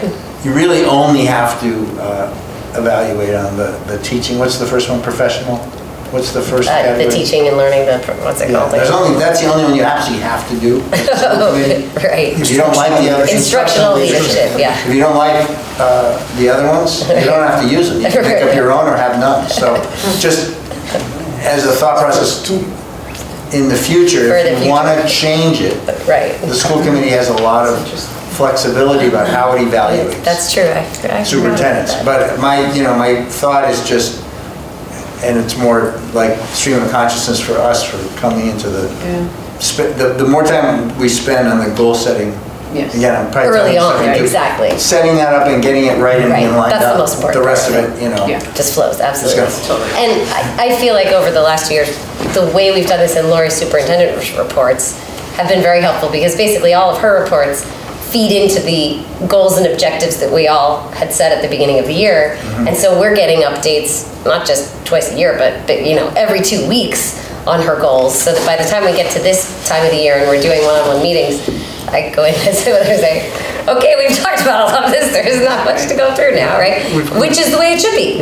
We've got the binder in our heads. Right, we've been going through this binder, so to speak, all year. We know where we are in terms of all those goals. So it makes it not a big process at the end of the year, because we've been doing it all the way through, which is the way it should be. Just a word to David. I have the advantage of doing the EDCO last Friday, so it's I can still remember. I think it's standard 1 and 2. Yes. Has to be proficient in both. Okay. So just back to kind of standards and how we use them.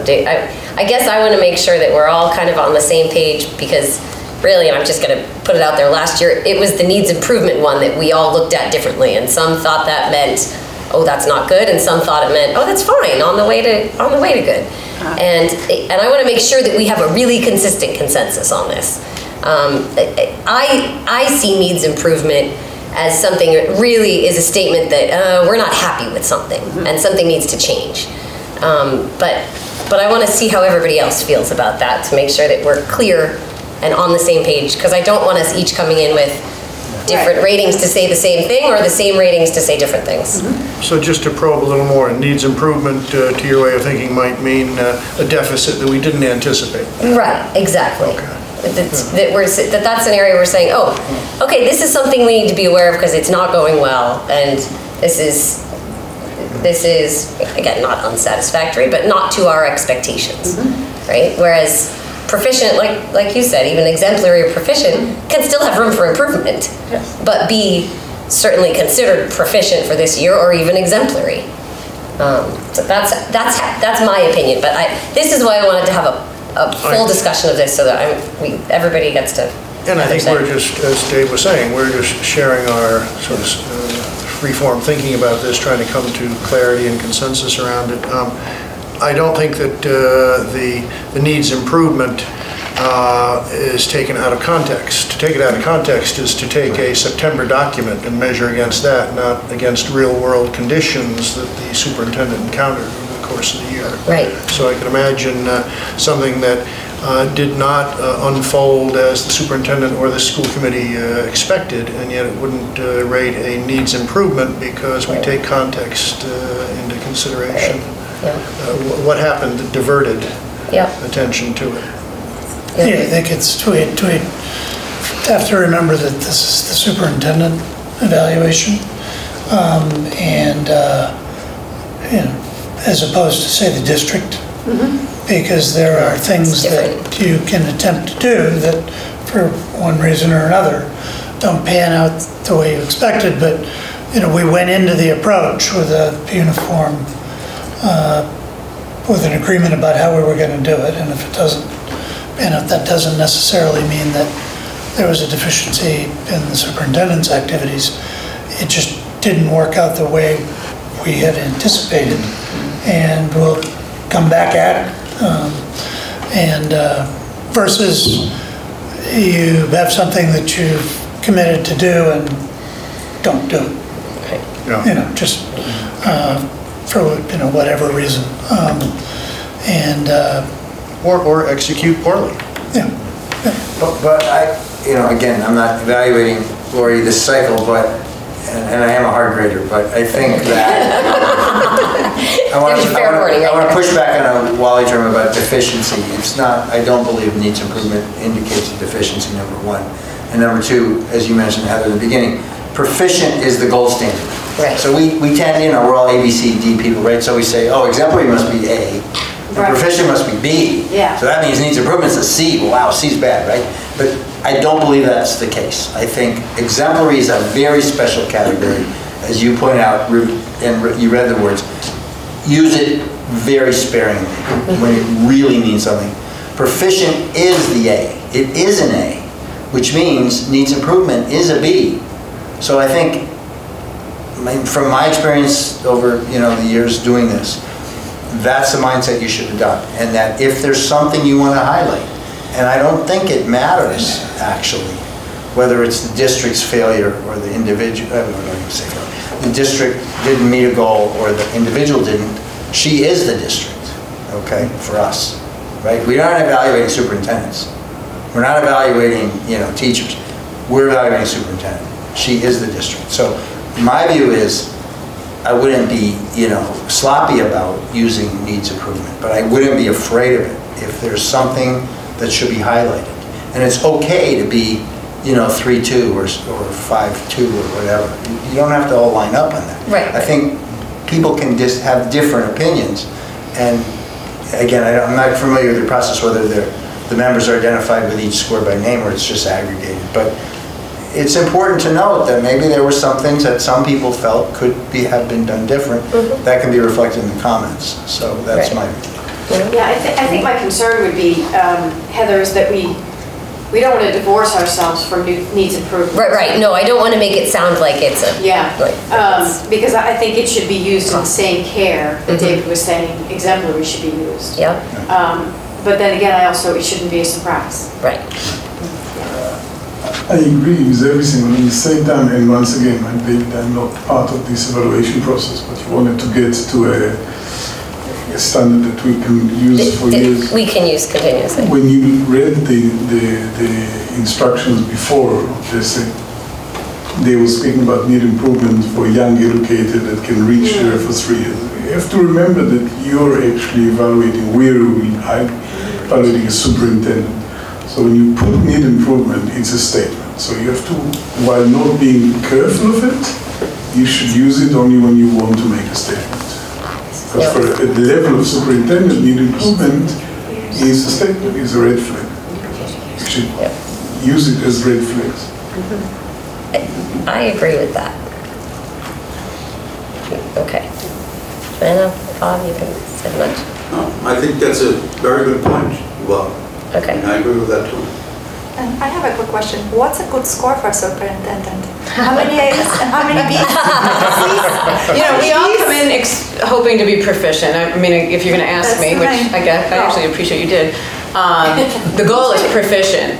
So, needs improvement is going to catch my attention in a really big way because I want to be sure I'm addressing whatever it is, and I hope my hope would be I'd hear it early enough that I might correct it before it went to paper. And frankly, the public side of this is really a lot because other people may see and I'm not saying you don't do what you need to do, please do, but there is a place where it could get read in isolation because it's public and people just see the ratings and they haven't been part of all the other discussions. And I think that's, among my colleagues and myself, that's the really heightened level of something going out that's got some negative to it, that it can just be grabbed publicly without the rich dialogue I know you would all give me to make it a really productive conversation.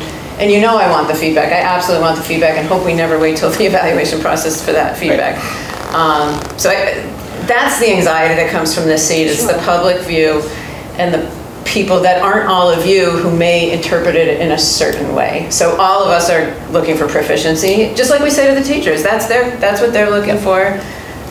Right on through the whole cycle, which has all the same similar rubric, it's proficient that we're all aiming for. And needs improvement means it is a bigger flag. I mean, it is a bigger flag from our seat to have it named that way. Doesn't mean you shouldn't if it warrants it. I'm not at all saying that.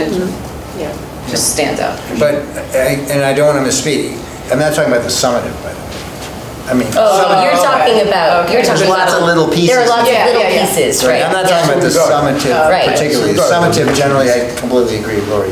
Yeah. But there are little pieces, if you're going to use the little pieces. They get pretty granular. That's a good point. There's a difference. There are some really granular ones, and then there are overall summative ratings. Battery died. I guess I've spoken too much. Oh, you're done. Cut off. New members shouldn't speak so much. Okay. So speaking of granular, let's take a minute and distinguish highlighted green from not highlighted green. And we highlight green because as soon as everything's a priority, nothing's a priority. Right. So you have to prioritize. Nonetheless, I don't think Lori or the school committee is implying that the others are off limits. No. Because they're on your radar all the time also, although again, I don't think it's a different metric. I simply think it's a different priority, and only that. So we're measuring in the same way, but measuring against a priority item or a non-priority item. Is that in keeping with? Well, I do want to. I think when we did goals, the things that are highlighted were areas where we had goals. So we've had in the past when we first started doing this. It was, I think the first year was like we had to do every single block. And one, it's tedious. Two, it's really not reflective of what goes on during the course of the year. So what we, if you remember back to when we set goals, we used this and we said, these are the things we're going to focus on. The other ones, you know, I would almost look at it like if there's something there that during the course of the year, something came up and it's in that space, I would file it away for the goals discussion for fiscal year 2020. Rather than think, okay, well, I'm gonna, you know, that came up and we didn't address it just right, and I'm gonna go hard on that for some reason. I wasn't implying hard. My question was more, are the things we're declaring are effectively off limits for this year's conversation because it's not highlighted? Or if we deem it useful, is it in play as an item to have a conversation? It's actually a good question, but because you have to rate all of those things. The way the form is, right? You have to put a rating on everything, and yet we've focused on, you know, a handful of them really well, I would say. But the reality is, I can't off the top of my head, something like, you know, the ones about the laws and the regulations, and well, we're all responsible, lawyers responsible for those things, but they've not really been a priority goal. I think if you were feeling like something like that was concerning, that you'd have a conversation and navigate that, you know. I just don't think they have the weight as the other things, because we've chosen that. Agreed. To Dave's point of how to evaluate or how to approach the year has been synthesized down into more really meaty, you know, 8 or whatever the number is of the goals, and the other ones are important because that's your job, but they haven't been like things to really go after and dig deep in for whatever reason. I think weight is the most critical word that you just used. That those that we're focusing on are much more heavily weighted. It doesn't mean everything else is off limits, and if you see something else you want to mention, well, then mention it. Maybe it becomes something we discuss, like, well, I said, you know, for summer and future goals or something. It's in your it's not like we're saying, right, you can't look at anything else, but the ones that we've highlighted, that we all decided together were the focus areas for the year, should be much more highly weighted. Does that... I'm putting the question out just to get more consensus around what this means and how we each approach it. Does that, Lori? Yeah, I mean, I think that does make sense, because that is where the big picture movement is going, and I guess that's probably the part that's hard for me to give you a clean answer on, because the big picture movement is all going to the goals, no question. Right. But that doesn't mean there isn't an awful lot of time and energy going into some of those ones. We didn't highlight different things in a given year, more than others. So I think it's a hard one to give you a black and white answer to. So I think, you know, use your discretion and your judgment. So much of this is just about the communication of it and making sure, and this is why we're having the conversation, to make sure that I know what feedback I'm getting when I get the feedback, and that part got a little confusing last year, so we spent more time after we're trying to do it on this side of the conversation rather than afterwards like we did last year. So I'm so grateful you're even processing all this. There aren't simple answers, I think, is part of the other. I know. If I may, to what Johanna said, there is a form, and I don't know if you have to actually, have to grade each line, but it won't be a viable discussion if we try to check 140 points. Each district has to decide what for this year or for this stage of the district are the most important thing for the district. You have to agree on it, you know, and practically discuss only those, unless somebody will come and say there is a red flag. But otherwise, choose what's important this coming year or last year to the district and analyze only the things that are priority. Otherwise, you will never be able to see your family, which I think is a goal. It's an important goal after you. I was making dinner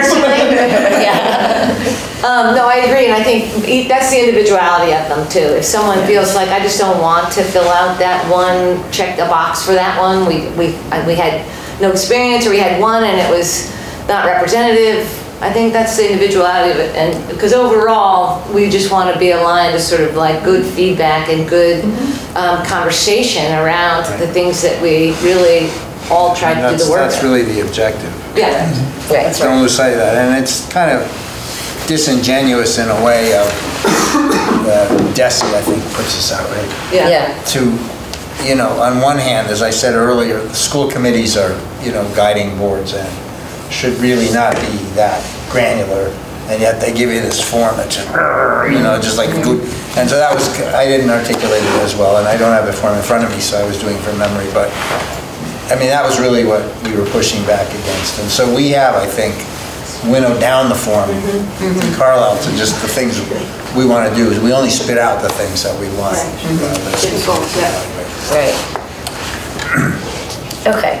So does that feel like a pretty common understanding now of where we are? Yeah, thank you. Does that feel fair to everyone? Okay.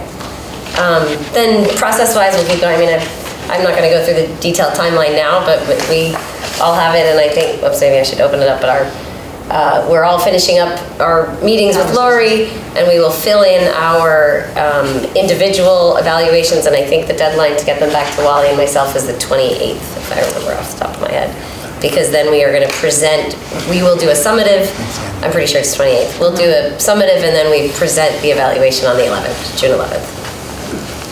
So if there are any other questions, just reach out. I think that means a few of you are coming back again. Yeah, that's right. So if you don't get them in by the 28th, that'll be a needs improvement. Unsatisfactory. Right. So if we get them in early, does that mean they're all simple? Sure. For all you overachievers, yes. You know, I just want to personally say how grateful I am for the conversation, because I think we want this to be a valuable process and one that I do get the feedback that I need. So I appreciate the conversation I had. Because I haven't done it before. So. Okay, good. Thank you. I'm glad. You're welcome. Thank you all for coming back and then staying even after we appreciated you and then kept you here for another hour. You can go home to your families now. Yeah, there you go. Exactly. Can I offer that we take a 5-minute break? Yes. Okay, let's do that quickly. Thanks. All right, back here in, it's 8:23, back here in 5 minutes at 8:28.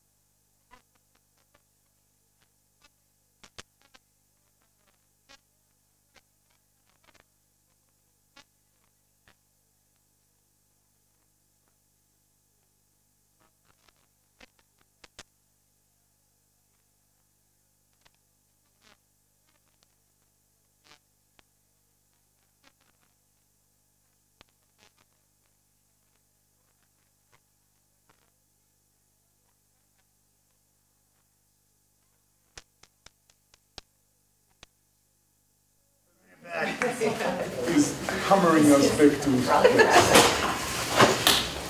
I can't even read it on my Right. phone. Okay.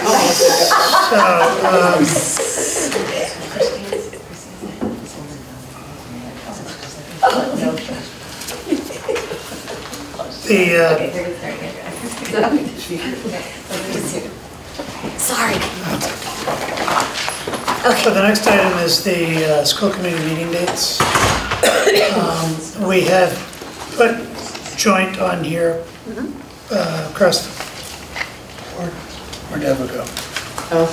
We don't have it. Whoops, we're missing one.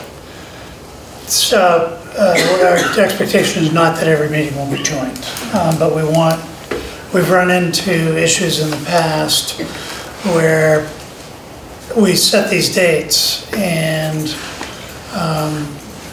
everybody from Concord obviously puts them in their calendar, and then, we've got a CPS meeting on November 19th, and it turns out it would be really helpful to do a joint meeting.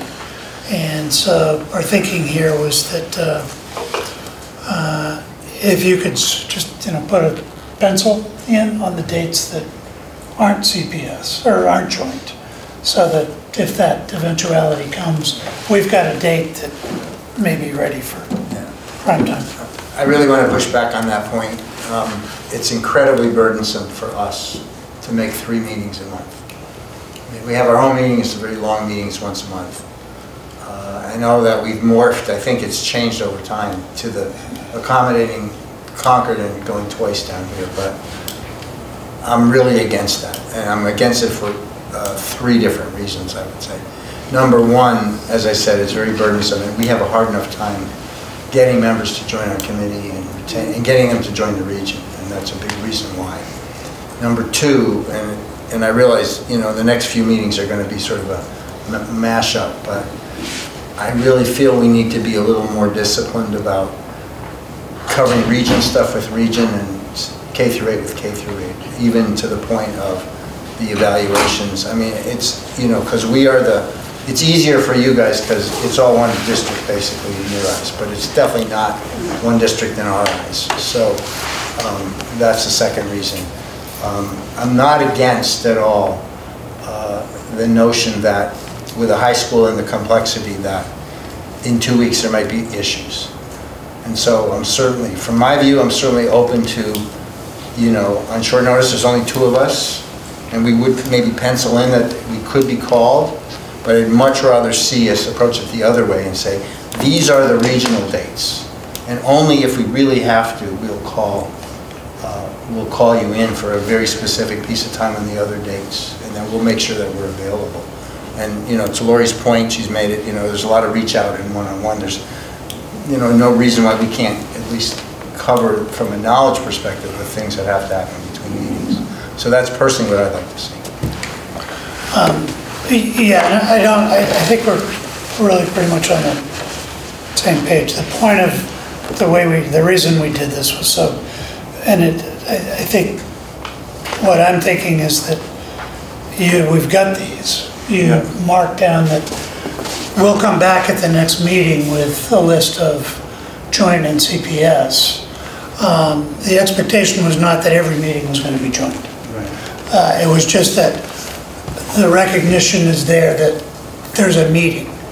And if something does arise, then we will, the hope will be that, obviously if you've got to schedule something on that day and that it was a CPS meeting, then we'll have to find another day to do the business we have to do. Yeah, it's not so much, we'll mark the calendars. I mean, I'm speaking for Evan, but I will certainly mark my calendar and not schedule something. I'm saying I'd like to see it posted, joint versus CPS. I'd like to start from the mindset that the first meeting of the month or the middle one, whatever it is, that's the regional meeting. And so just a more of an internal discipline to say, unless we really have to, we don't want to slide agenda items into that second meeting of the region. Right, and we will, and in the past, that's what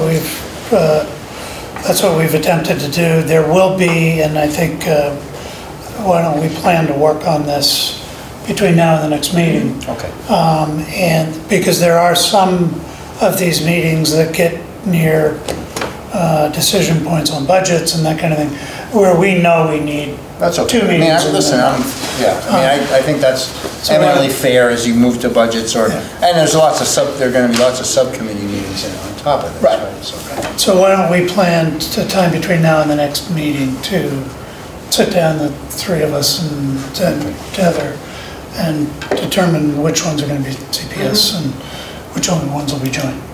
But it really as much to sort of highlight that notion that, because we have had sometimes when we really had something that came up and had to be done, and it was really hard to find a date because, and for obvious reasons, you didn't even bother, once you'd put your own meetings down, to consider that, that was there. So it's in the event that we need it. Hopefully we won't. And we'll identify the ones we know we'll need throughout the year to have a joint meeting every 2 weeks, but they're far and few between. Okay, and I mean, if we have to have that, maybe also we can take a sharp pencil to the agenda and make sure the region starts, we cover the regional issues. And then we usually are better at that than we are tonight. This one's hard to do that way because we had to do the executive session at the end anyway because of the seating committee. And typically we have, when we do have, especially one of those, well, on all of the agendas, but especially on one that's been called that was not a joint meeting at the outside of the schedule, to make sure whatever it is, it's done and you guys are out of here.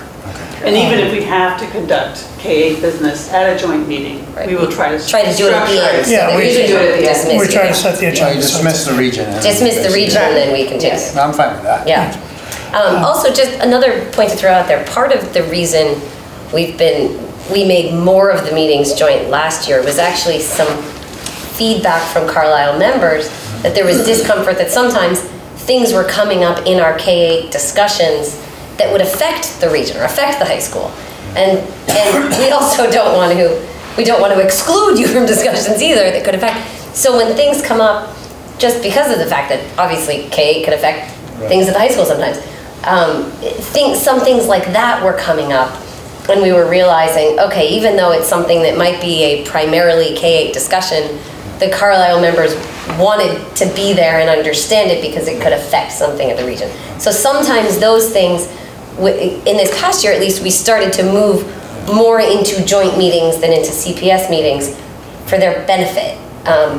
But again, that's stuff that we can take feedback from you guys on and see where. Yeah, I mean, each group is different. Right, Eva has to exactly. go through it, she's just starting. Exactly. So I can't, but speaking for me, I'm happy to be informed. Okay, got it. Well, that's good to know. Yeah, I mean, that's important feedback too, because we can tailor it to, the way it's what you guys want. And right, exactly. And as we understand that more, we can work around it. So does that work that we've identified these dates? We'll come back with another one that's joint days, CPS days, and we'll work on those together. So there's no surprises there. May I refer to the specific dates?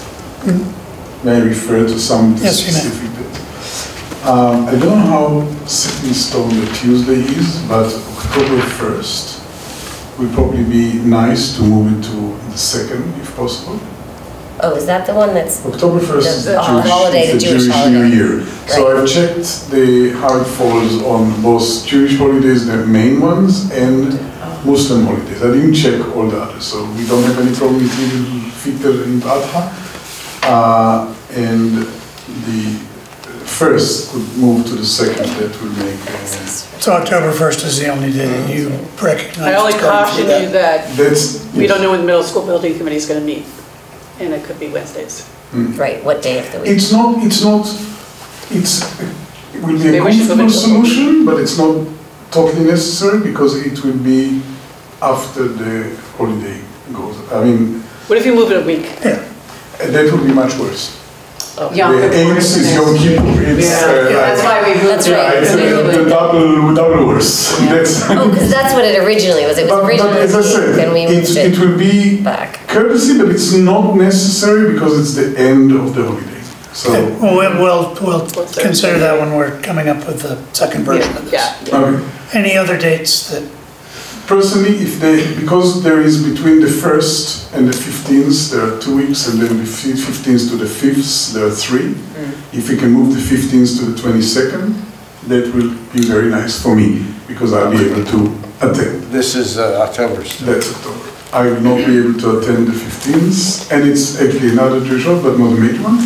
And the 22nd, I will be able to attend. And because there are actually 3 weeks either here or there, that will be my... But it's, you know, Then it would still be. Then it would still be 2 weeks until the November. yeah.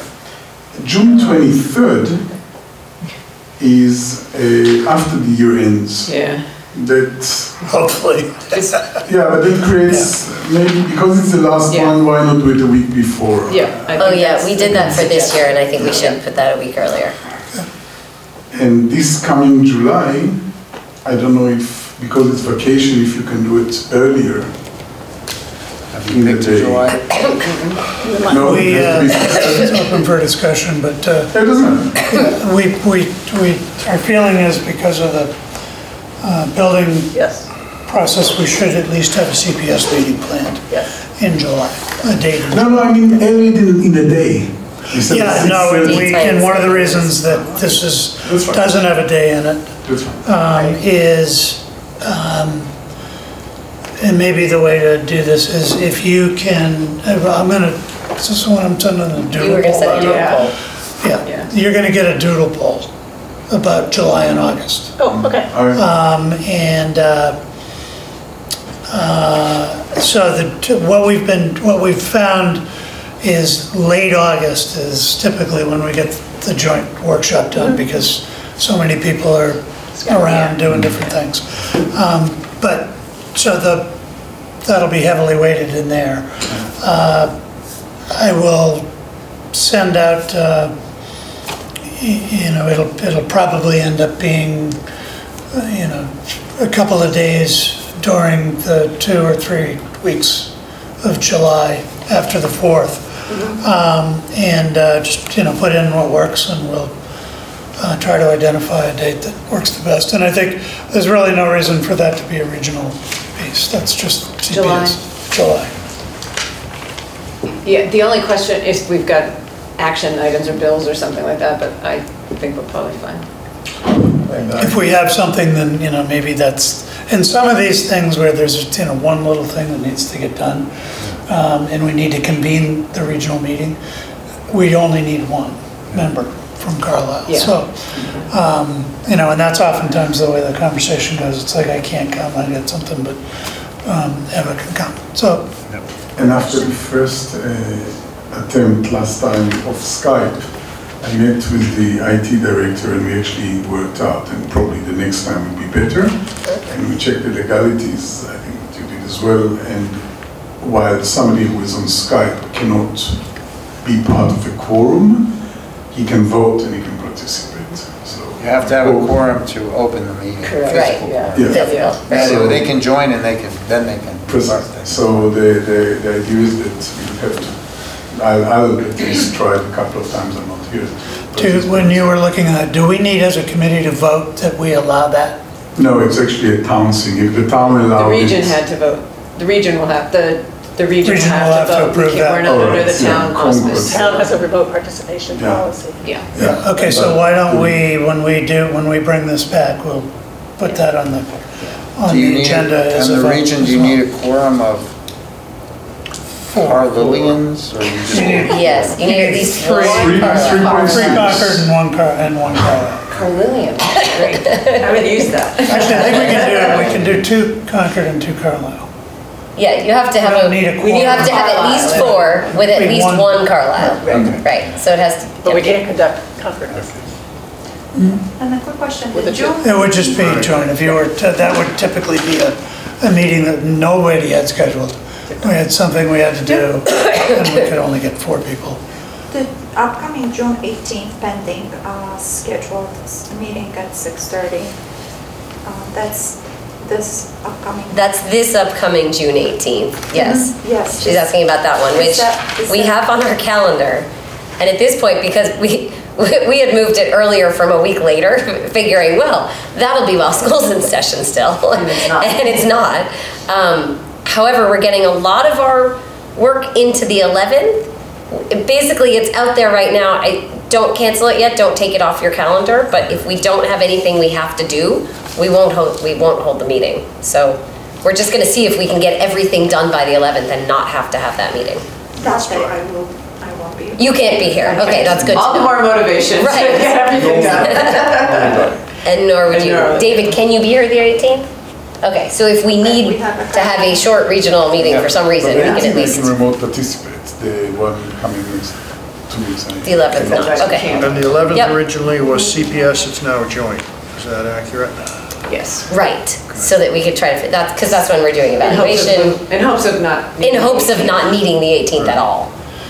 So I think the other thing to mention, for those of you who lead such fabulous lives that you're scheduled out into these months in 2020, said one day after you came back from Norway. Yeah. Please let us know if any of these dates don't work for one reason or another. Let us know now, and especially if it ends up being 2 or 3 people, we'll probably try to move that date. Okay. So are we another version to come. Clear on this? Another version to come. We'll set up a time the 4 of us can get together and talk about that. And yep. Good. And then we'll get dates for July and August. Dates for July and August is typically a workshop where we talk about our goals for the year and objectives. And I don't know about you guys, but in our summer meeting, the chair buys dinner. Oh! And ours the vice chair. Good job. Actually make a motion. It's a policy. Right. Okay, next. What's next? The list of committee representatives, which we're just going to go through. We're not appointing committee representatives tonight.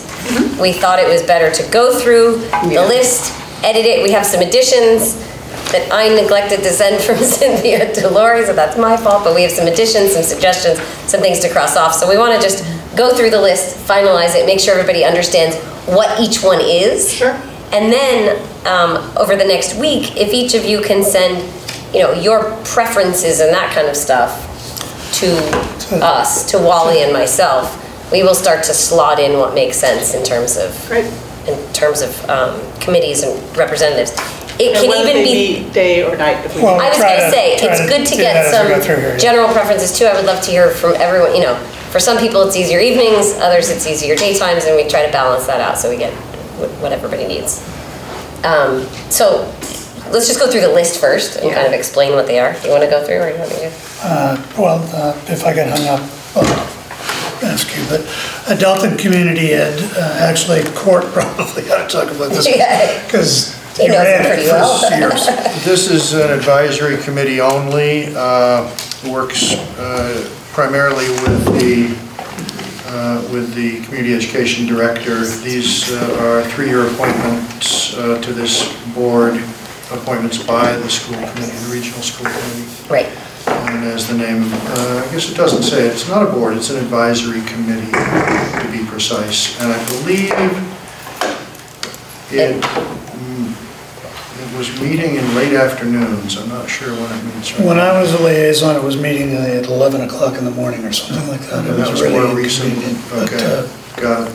Okay. So I don't know who the and Christine was the liaison last year. I think it was, yeah.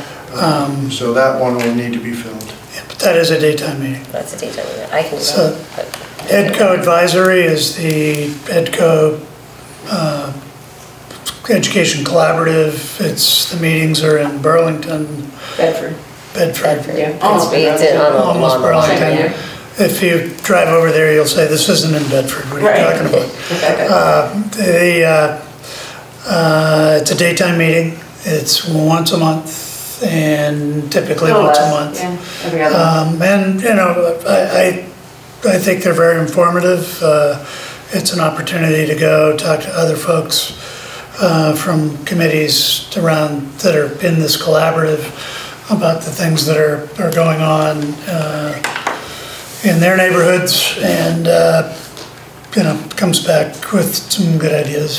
Some of them are a little more training-like, but you know, for the most part, there's a topic or two and a discussion about them. The topics, I think, are generated through interaction with members. It's a round table, right? You're talking about the It's a round round table? table, yeah. Yeah, they meet in the- But isn't there a different, there are the round tables, and then there's the advisory board. You're always welcome to go to the round table, and I That's encourage you to do so. This is actually, I sit on the board of directors as a voting member. There's also school committee representation who serve as advisory, and we all sit together. And each district does it a little bit differently. There are some districts that really are only represented by their school committees. That's never been Concord-Carlisle, or Carlisle either for that matter. And then there's other districts that have both.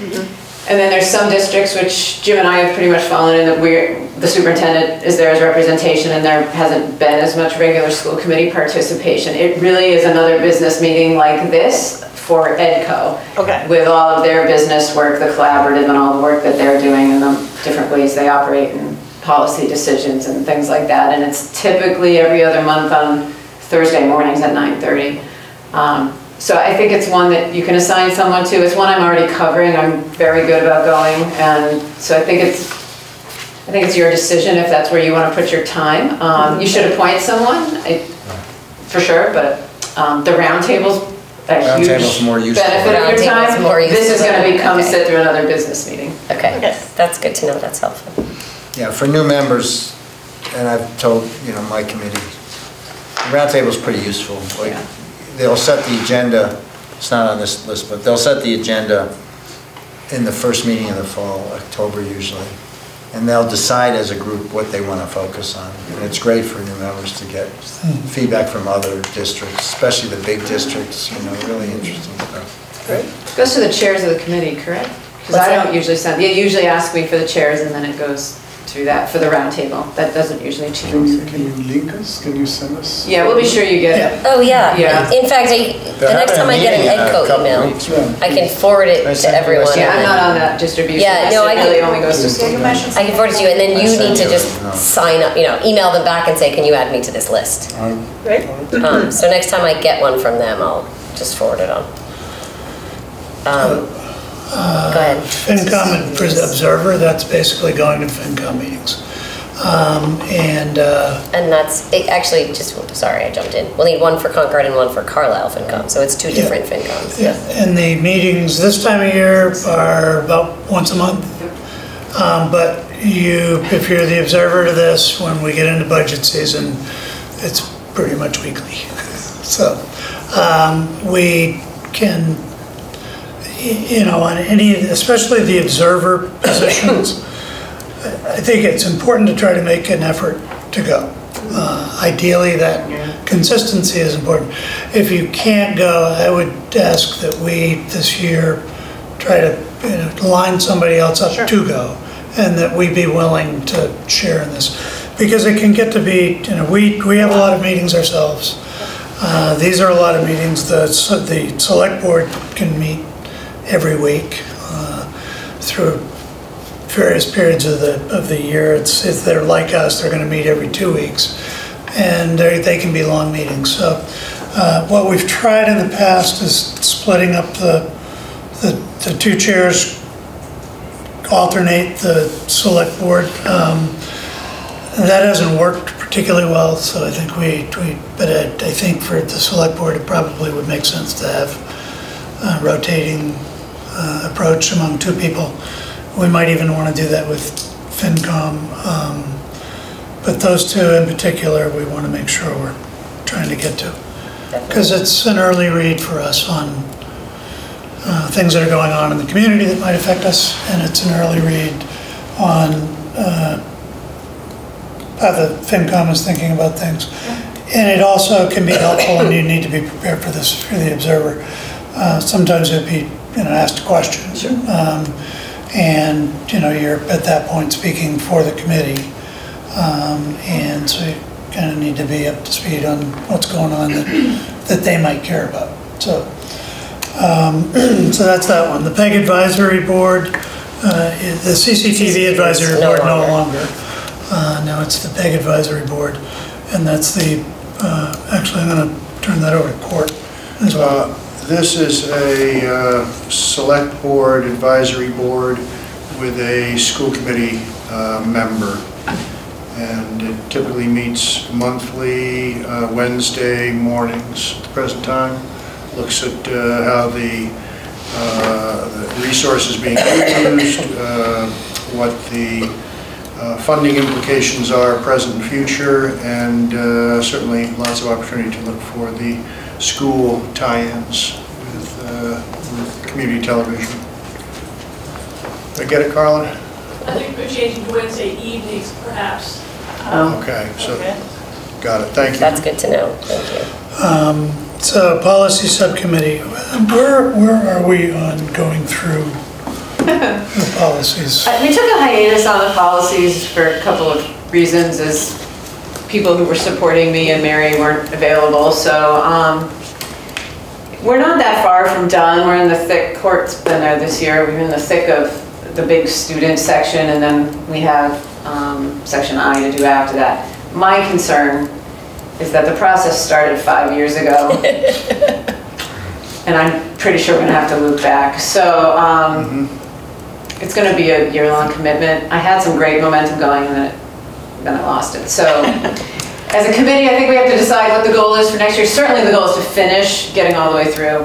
I think then we need to talk on what the next steps are and figure out what our sustainable cycle is so that we're staying current. I know David and I talked about Carlisle's trying different things. I haven't met a school committee yet who's got this totally figured out. So I think the subcommittee model is an effective model, so let's appoint people and then the committee can work with, can figure out what to do with it. And that typically meets once a month. Yeah, we were really basing it on the availability of the people who were coming during the day. Usually get our calendars out, and sometimes once a month. We were trying for twice for a while.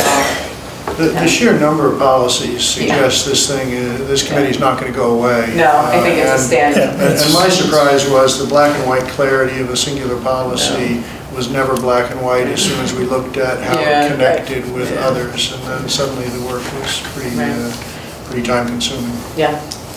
So, okay, we talked about the select board. Why don't we nominate? Youth Advisory Council. Is that still active? CC at Play, we're crossing out, just to know. They still exist, but they're not particularly active. Youth Advisory Council? This was CC at Play. Oh, I see, okay. Youth Advisory was a town-driven... I don't know that they are. I'll find out. I don't think, I'll confirm. We lost the youth services coordinator position. Exactly, it's sort of dormant. We didn't check it then. So 3 or 4 years ago, I think it was 3 years ago, we formed, the town formed the Financial Audit Advisory Committee. And the purpose is to sort of accept and reflect on the town financials, the enterprise funds, and the schools. The schools came to it a year after it started. I have been on that since it started. We have to appoint somebody to it, and then you get appointed. You even have to get sworn in. Is that the Youth Advisory Council? No, the Financial Audit Advisory. Financial Audit, the FAC, that's what we refer to. I was hoping to hand that off to Bob. But somebody. Well, typically when they meet, it's in the day. It's a morning. Usually it's I think it's 8 o'clock. Typically it's an hour and a half. It's not a heavy lift. It's 4 times a year basically. Yeah. It's a worthwhile endeavor. Is this select board driven? Yep. Mike has been the chair of it. Mike Lawson has been the chair of it since it started. Both he and I are off our committees at the end of the year, so I think we should probably think about having somebody new go to that this year. So I'll be thinking about that. The League of Women Voters Education Committee, I've never served on that. That tends to meet once a month. They have an education committee that's, regular attendees tend to be between 5 and 8 people and discuss various educational things. Good, interesting discussions happen there. It's been a great experience actually being part of it this year. Comprehensive Long Range Planning Committee is no longer, that's been disbanded. We produced a long range plan last year. CPAC is, that's an important committee to participate in. For those who don't know the history of this, our CPAC actually sort of lapsed for a while. And then I think the first year I was on the committee, it got resurrected. And it's worth mentioning that there are a number of these sorts of parent council type groups that are struggling with finding members. So I have taken, whenever I get a chance to say something to somebody who has an axe to grind in either a school or a CPAC, that, you know, think about volunteering. And I think it's something we'll probably mention from here to the television audience. But PTGs, CPAC, they're all, we had our meeting with them Monday, and everybody is struggling with having members. So, but so this public is, announcement: your PTGs need you. Yep. So that's what CPAC is. Do you differentiate between regional and CPAC? Is it Concord or regional? No, the CPAC actually supports both. Right. So and the League of Women Voters? That's a Concord-Carlisle. So it's regional as well? It's regional as well, exactly. The organization is Concord-Carlisle. Right, exactly. CPAC supports both. Their official name is the Concord and Concord-Carlisle Special Education Parent Advisory Council. And so it supports both. The Financial Audit Advisory? Concord. That's just Concord. When does CPAC typically meet? Daytime. Alternating, sometimes daytime, sometimes evenings. Have they even set that? What's that? Have they even set that yet? I haven't seen a schedule for next year. In the past, the meetings have alternated between morning and evening. I think their current chair is... Carol Yo is their current chair. Carlisle, Board of Selectmen Finance Observer. Do you have somebody from your committee who does Observer? Not really. First of all, the committees are run differently. I mean, we wouldn't show up to those meetings unless we were on the agenda particularly. We might do advocacy, not in the regular meeting. I think more importantly, and not mentioned here, but you know, is the budget process internally. Right. And once that's set, socializing that. It's really the way that they run those meetings. There's not typically the opportunity to socialize it in the meeting unless you're on the agenda. Correct, I agree with you. And there's not a lot you're going to learn about all the minutiae that they work with that's going to be helpful to you. So I heard what you said, but for us, we would never spend time on that. Okay. We would spend our effort making sure we have a good budget and working with, and getting on the agenda. Particularly the FinCom. Well, before you get on the agenda, you know, make sure that they're part of the process and that they understand what's going on, and if there are particular challenges, then yes, ask to be on the agenda to prep those challenges. I mean, BOS I can't really speak to, or you call it select board, we call it board of selectmen, but because they cover so much stuff. Right, yeah. The FinCom has a defined schedule, and so you know when stuff's coming out. Right. So you need to advocate before guideline, because you don't want to get surprised by a bad guideline, because that's a bad place to be. Right? You really want to socialize what you need before the guideline. Before the guideline. So that's point one. If you do that well, then you've got another inevitable round where they're looking to cut in January or February, and you got to be part of that. So there's active periods, but generally speaking, it's not a regular cycle. Okay. But I think we've started, I agree with everything you just said. I think we started at a nice cycle with the Carlisle leadership of meeting with them before the guideline, and they're always questioning when when Concord's doing things too. So we're before the guideline in both places, go back after the guideline starts to come out over here. You know, I think we actually are starting to get a nice flow. There is, I want to use this opportunity to pitch something that we used to do in the old days, and I've been trying to bug our town manager to resuscitate, and I don't think there's been a reception at the Concord level, but a chairs meeting, and I don't mean a big, we've talked about it, chairs David, meeting, you're completely right. but you're getting the chairs of Carlisle, FinCom, Carlisle Selectmen, you know, us guys, blah, blah, blah, and not the chairs of, you know, the RecCom, I mean, not just the chairs that really matter, and get that going early, because one thing that I've observed, and this is a Carlisle observation more, but the alignment between like Carlisle FinCom and Concord FinCom hasn't been very good lately. And this whole idea that you'd come up with one number, it's not good. It's not good. They should be all moving towards the same objective, and when the guideline comes out or when the budget comes out, there shouldn't be a asymmetry between the view of the two boards. I mean, we're the minority, and so we can't really do much anyway, but other than be amused by the you know, antics that go on south of us. I don't understand what you're talking about. So really, you know, to me it needs to be refunctionalized, and my suggestion, and most of you I think know this, but I was on Carlisle FinCom for 9 years before I was on education board. So I mean, I've got a lot of, I'm speaking from years of experience, and I'll just give you one anecdote, which is, in 08 when it was the bad time and we really didn't have any money, and my daughter, who's going to go to high school next year, was like 3, cute as a button. I would actually bring her, I went to all the Concord FinCom meetings to advocate, and I had nothing to go on because they could tell me to get lost. I'd bring her just because she was so, there were tense meetings and she was so like cute. You know, people would like, you know, so. It work? Yeah, well, it sort of worked, but my point is that. Everybody, find a cute kid and bring him to the FinCom.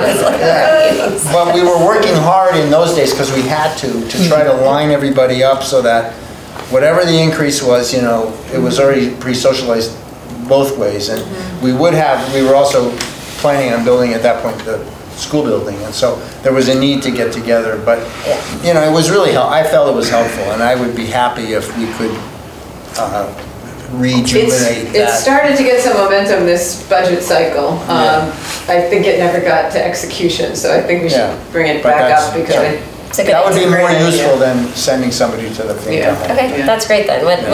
Basically, this is here for whatever needs to be done. You know, as liaisons to the Carlisle powers that be. And then the CMS School Building Committee. Yeah, and CMS, I think we're leaning toward, we now have 2 slots for school committee. Yes, we now have 2 slots officially. Which is great, because it started out as 1. Yep. And so thank you to the select board for that. Yes. And we're thinking Heather and Court. So this one, actually, I said we weren't going to choose, but this one we need to choose tonight to let the select board know, because they want to finish nominating members. So this one Do we know anything about scheduling, however? We don't know about scheduling yet. I'm gonna bet it's Wednesday. I wouldn't be surprised if it would be Wednesdays, because Monday's select board, Tuesday school committee, and Thursday's FinCom. So we proceed. So I would make a motion. But who knows? I'd make a motion that we appoint Heather Bout and Court Booth as our representatives to the CMS School Building Committee. Second. Any discussion? Happy to do it. All in favor? Aye. Aye. And thank you. Thank you for everything you've done so far. It's just getting started. Right. Oh wait, I have to take that motion. Yeah, that's only a motion. I would take a motion to. Oh, you nominated. Is there a second? Oh, you got a second. Everybody, all in favor for Concord? Aye. Any opposed? Can you? All right. So it's going to be like that, huh? Yeah. No stepping on my turf. All right, we've got more. Yes. So there are things to add here. So one thing before we get to that, I just want to make sure budget subcommittee is something else. Yes. That we created last year. It was very successful. So that's on here. In that? What's that? Who were the members last year? Heather and I. And Christine. Okay. So we have an ideal, I think that's a good mix. Yeah, it was good to have Concord and two one Concord and one Carlisle. So, just a question, because we ran into the, the open meeting law with regard to subcommittees, right? Because I personally really did it, because I inadvertently created a subcommittee, which I had to back away from. Oh, right, because then you have a quorum of your school committee. No, it's not a quorum. It's just open meeting. Anything with two is an open meeting. And these are open. And how do you do that? We post them and we run them as open meetings. Yeah. But how do you run a budget process in open meeting? That's the thing. It's fun. I mean, is that the way you want to do it? It was a learning process. Is that the way you want to do it? So it's a very good question. It is a good question. We had a lot of discussion about this because you're right. All of a sudden, you can't you can't be completely in the weeds constantly in an open meeting. That can't be the only way that you're working on the budget. However, it became a very useful vehicle to kind of do more regular and public updates on what was going on with the budget. It helped us to keep the finance committee more in the loop, and anybody else who was interested. So it ended up kind of a good communication vehicle, as well as a place to ask more detailed questions. So three of us were there asking a lot more questions, and the three of us had a great feel for what was in that new zero-based budget. And it became a communication vehicle. Now, to your point, that's not the only place you're working on the budget. Well, in particular, the single largest line item is teacher salaries. Right. Through the negotiation process. That's a separate issue. And that's a separate issue. Well, how can it be a separate issue when it's like 75% of your budget? Well, there's a differentiation here a little bit. This committee is really more about the current budget. It's about the budget we're in. So it's, we're getting updates, we're talking about some of that. And really, it's more about the process of the upcoming budget versus the nitty-gritty of the upcoming budget. Okay. And so that, at least that's what we did this past year. Okay. And, I think it worked pretty well because a lot of what's happening in the current fiscal year budget informs the process for the next year's budget anyway. So from that standpoint, there's conversation. But it's, that seemed to be, because we had these conversations when we formed this committee. And initially the thought was, oh yeah, this would be great to do. And then we realized, well, we can't do that.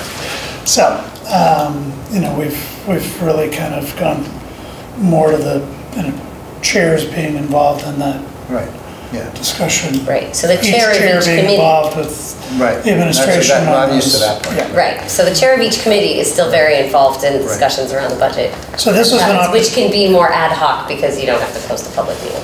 This is an opportunity for the school committee to have more in-depth discussion than we would want to have here. Exactly. Okay, that's right. About what's going on. And so it's a good point though, because although Wally and I did it last time, it would not make a lot of sense for both of us to continue. It would be three new people, but at least two of those, if not all three, should be new because Wally and I each as chairs are going to be talking with Lori and Jared regularly about that particular, each of our particular budget anyway. Yeah. So be thinking about that if you're interested in the budget subcommittee. That and when does it need usually to jump into that. Or that At least last week, you get to set it. Last year we did it daytimes and kind of picked times that worked for everybody. Okay. We try to, when we can, we want to try to keep extra things to daytime just so we're not keeping Lori and Jared here for another evening meeting. But, daytime could be 9 a.m., it could be 4 p.m., right? It could be whatever works for that group of people. So then other suggestions were the recreation committee. You had brought that up. Commission, sorry. They don't meet very often, but I think it's important. I know there's probably frequent communication. Yes, we are in much closer communication with them. Just because of many reasons. The BD Center, they're running the after-school programs. On and on, right? Yep, just to have an observer there. They were here yesterday because they're starting to run some of our extracurriculars at the elementary schools. They've And I like to taken see over all the. tightening that up a little. I looked at other towns, they seem to have a in-school, much more robust programs that we have. I'm not. No, there's a whole recommending that. conversation to be had there. So we had with them yesterday, yeah. It's a good, they don't meet very often. In fact, they didn't meet from January to May. Okay. So that was not intended, I don't think, but Right. it's not I think 5 times a year kind of a thing. Okay. Okay, good. And then you suggested the climate, which one? Climate Action Advisory Board, I looked it up. Okay. They're a big committee.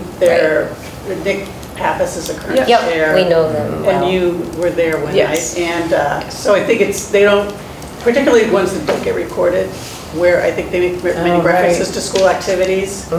They're concerned about the schools and climate action, and I think it's important that we're there to hear what those conversations are like. Yep.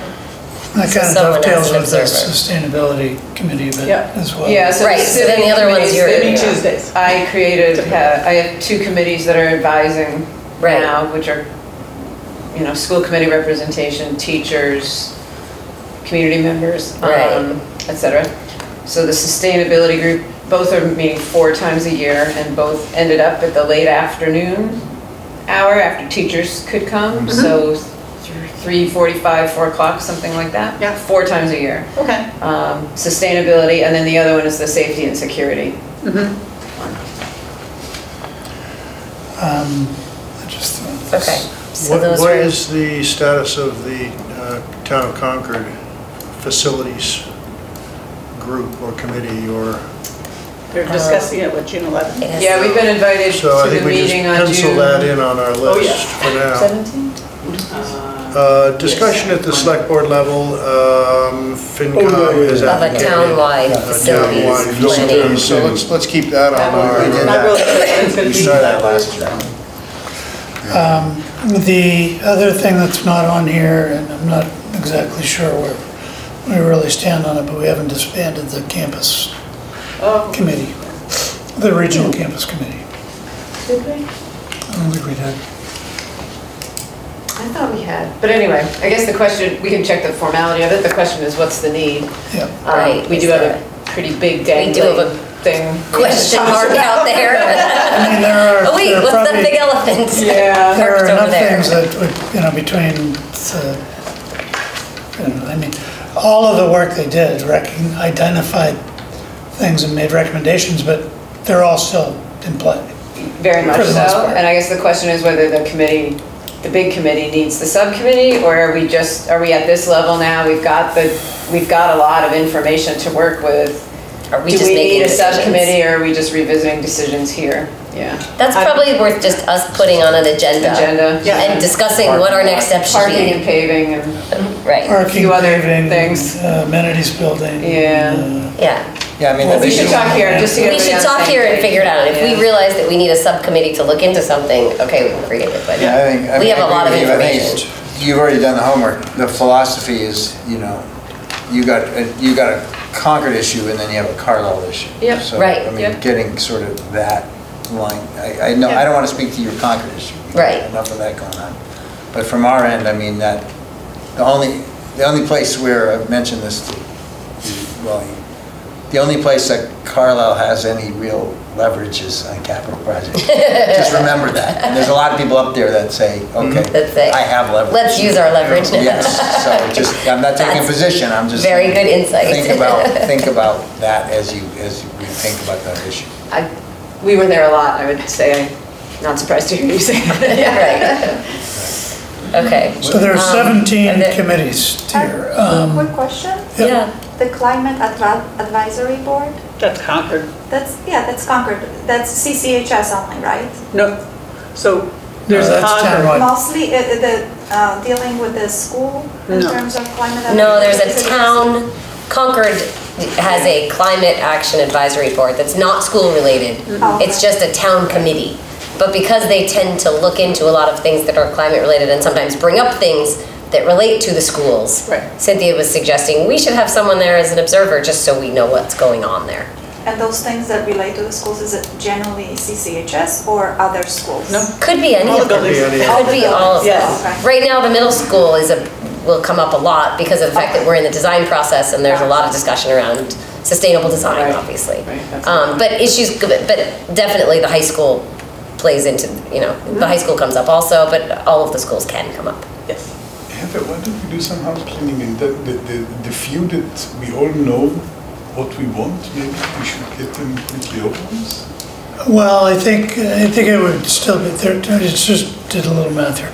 There's 17 of these committees. Some of them I think we'd like to, even as we were sitting here wondering if we ought to rotate these observer roles for the FinCom and Select Board among all 5 of us, rather than try to pick 2 people who have to go to them. But we can talk about that. And 9 of them are things that really have a joint characteristic to them. So, that boils down to somewhere in the vicinity of 3 apiece. Is that right? Yeah, it's 2.5 apiece. So I think it probably easier than just trying to do that here. It would be better if you think about, sort of give us 5 that you're interested in an order of preference kind of thing. Sounds good. And we'll try to come back. Let's do that. And those that you're really not interested. Sure. Probably, yeah. Ones that you really don't want to do, and also, especially as new members. The ones you really don't want to do, especially as new members, you should identify them. Right. So, also, what would be really helpful is daytime versus evening preferences, and hopefully this balances out. I'll throw it out there for now. Yeah, I have small kids, so for me, evening meetings are really hard, and I'm already going to have these and the building committee, which is going to be another evening. So I am going to try to avoid at all costs any other evening ones. I was just saying to Wally, I literally could not walk home tonight and say I was the select board observer. I would get kicked out of my house. So we all have to balance that way, right? But I will take daytime ones because I can do those. So hopefully other people will say, oh, daytimes are terrible, I can do evenings. And those preferences, whether you want to throw it out there, but at least send it to us with your first choices so that we can differentiate. What I'd like to do is send to you what one of you send to us by way of a new list. Yeah, we'll do that. So Yes, we're working off the same slate. Yep, we'll do that. I can take Okay, the good. setback because I'm already on that committee anyway. Which one? Setback? CPAC. Oh, great. Good. Okay, good. We'll take that one And you off. go there So anyway. you can answer. You can Wonderful. fill it out. That's already done. Wonderful. We do have to have someone, what we did last year. Christine was the official rep, and I was kind of a backup for anything that was just Concord related. So someone else, it doesn't have to be me, but somebody else maybe from Concord can be a backup for Concord issues, but that's terrific. Okay. Other ones, send to us. I see your point too, Yuval, about we could hash out some, but it's getting late. I think we want to move on. So let's try to move this along if we can. I wanted to take I guess it's more a region thing. Bus depot operating costs.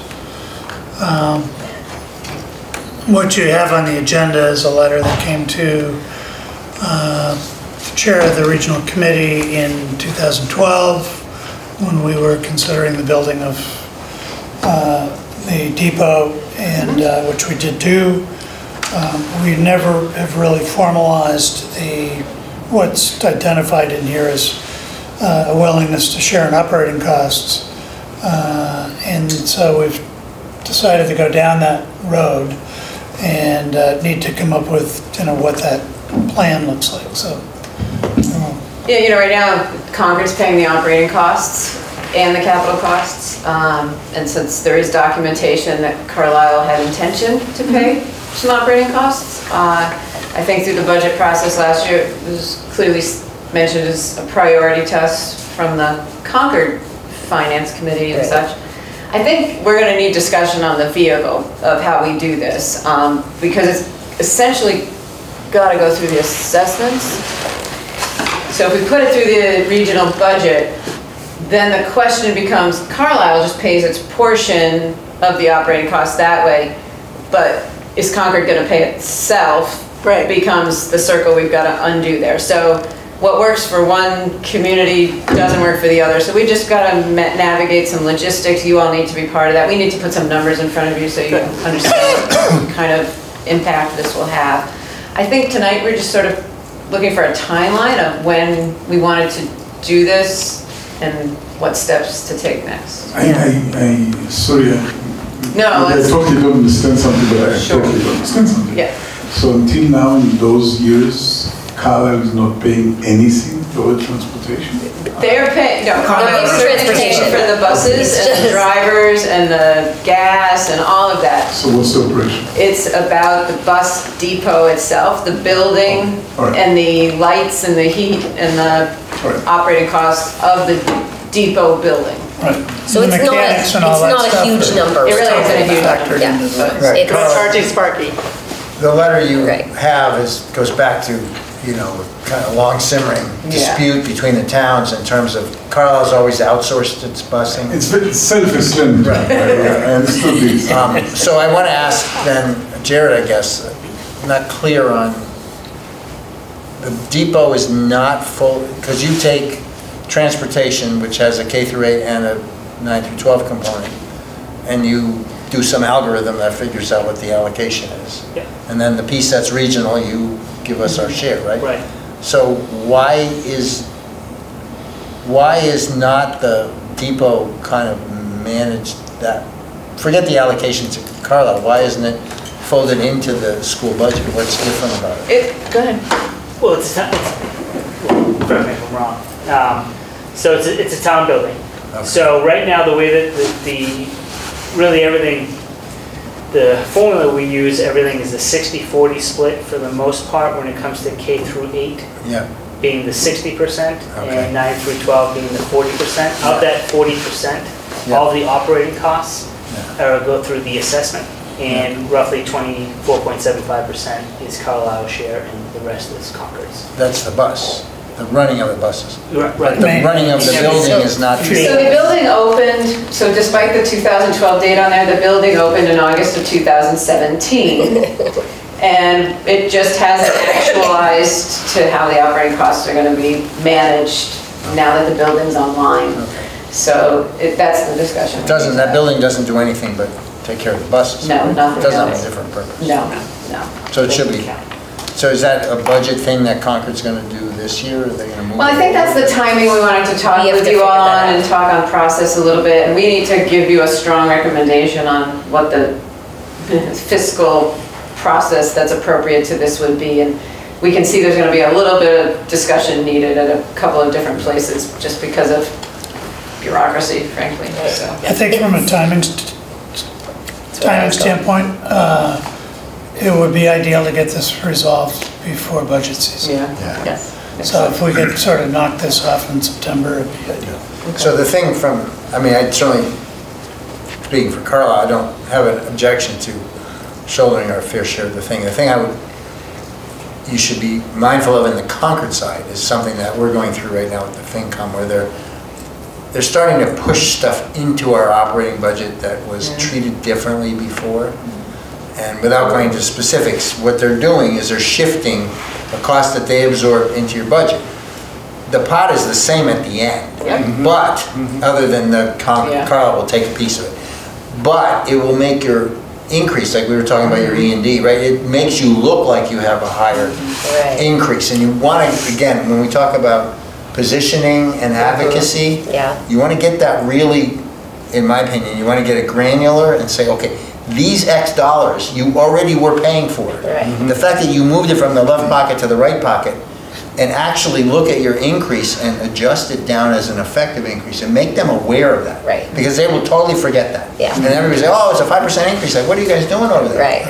Well, wait a minute. Look at the town, they're down 3%. Right, exactly. So town must be saving money. Right, so that would be. It's a good point. Absolutely. Okay, so we'll work on that over the summer and bring you recommendations. Yeah, that's great. Thank you. Middle school building update, I can keep very quick. Don't worry, we're not going to go into details. There isn't much new, as you know. The election is scheduled for June 4th. The latest from the select board is that they approved the charge that they had been discussing. As we know, we now have 2 people assigned to it.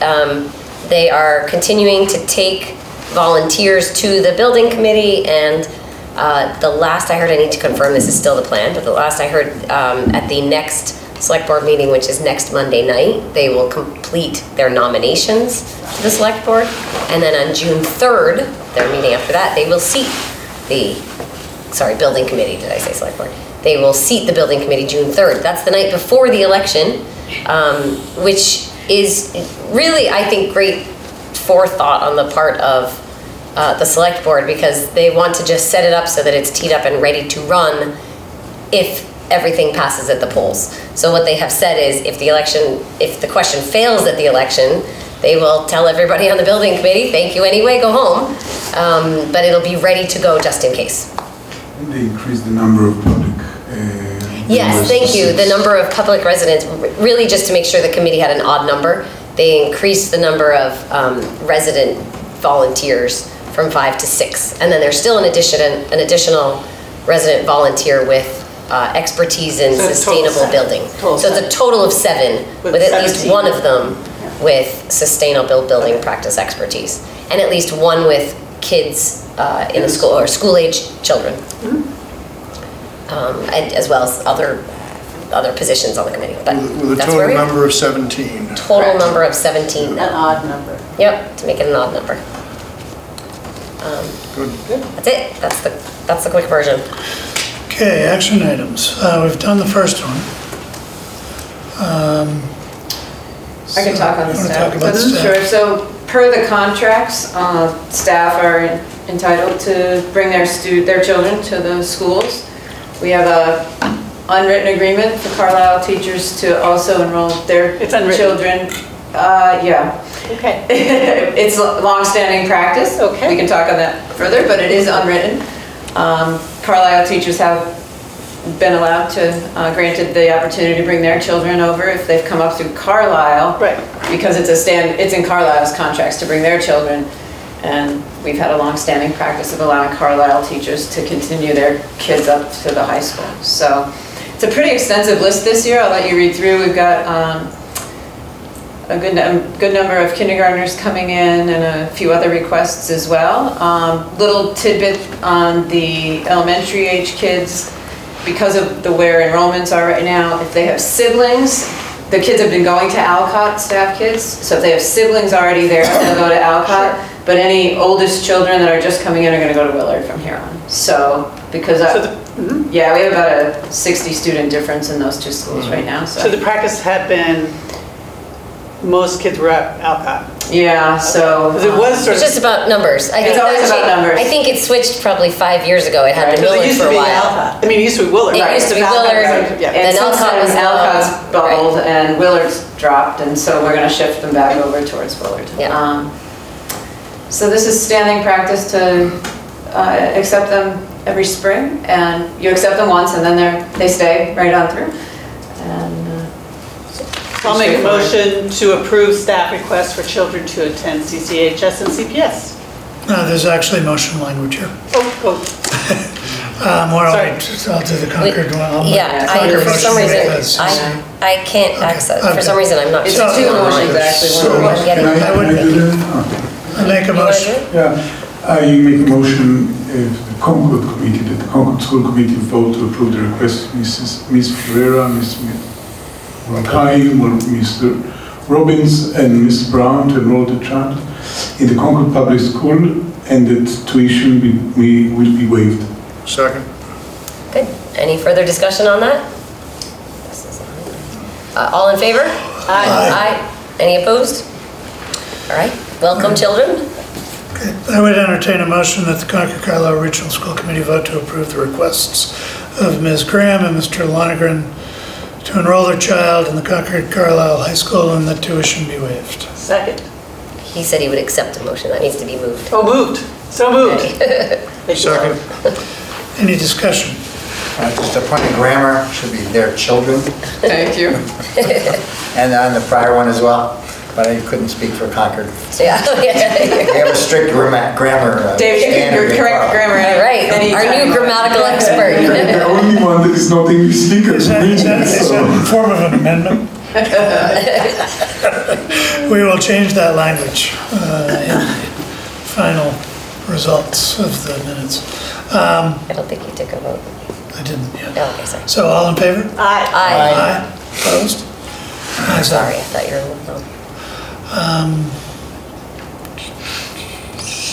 Next is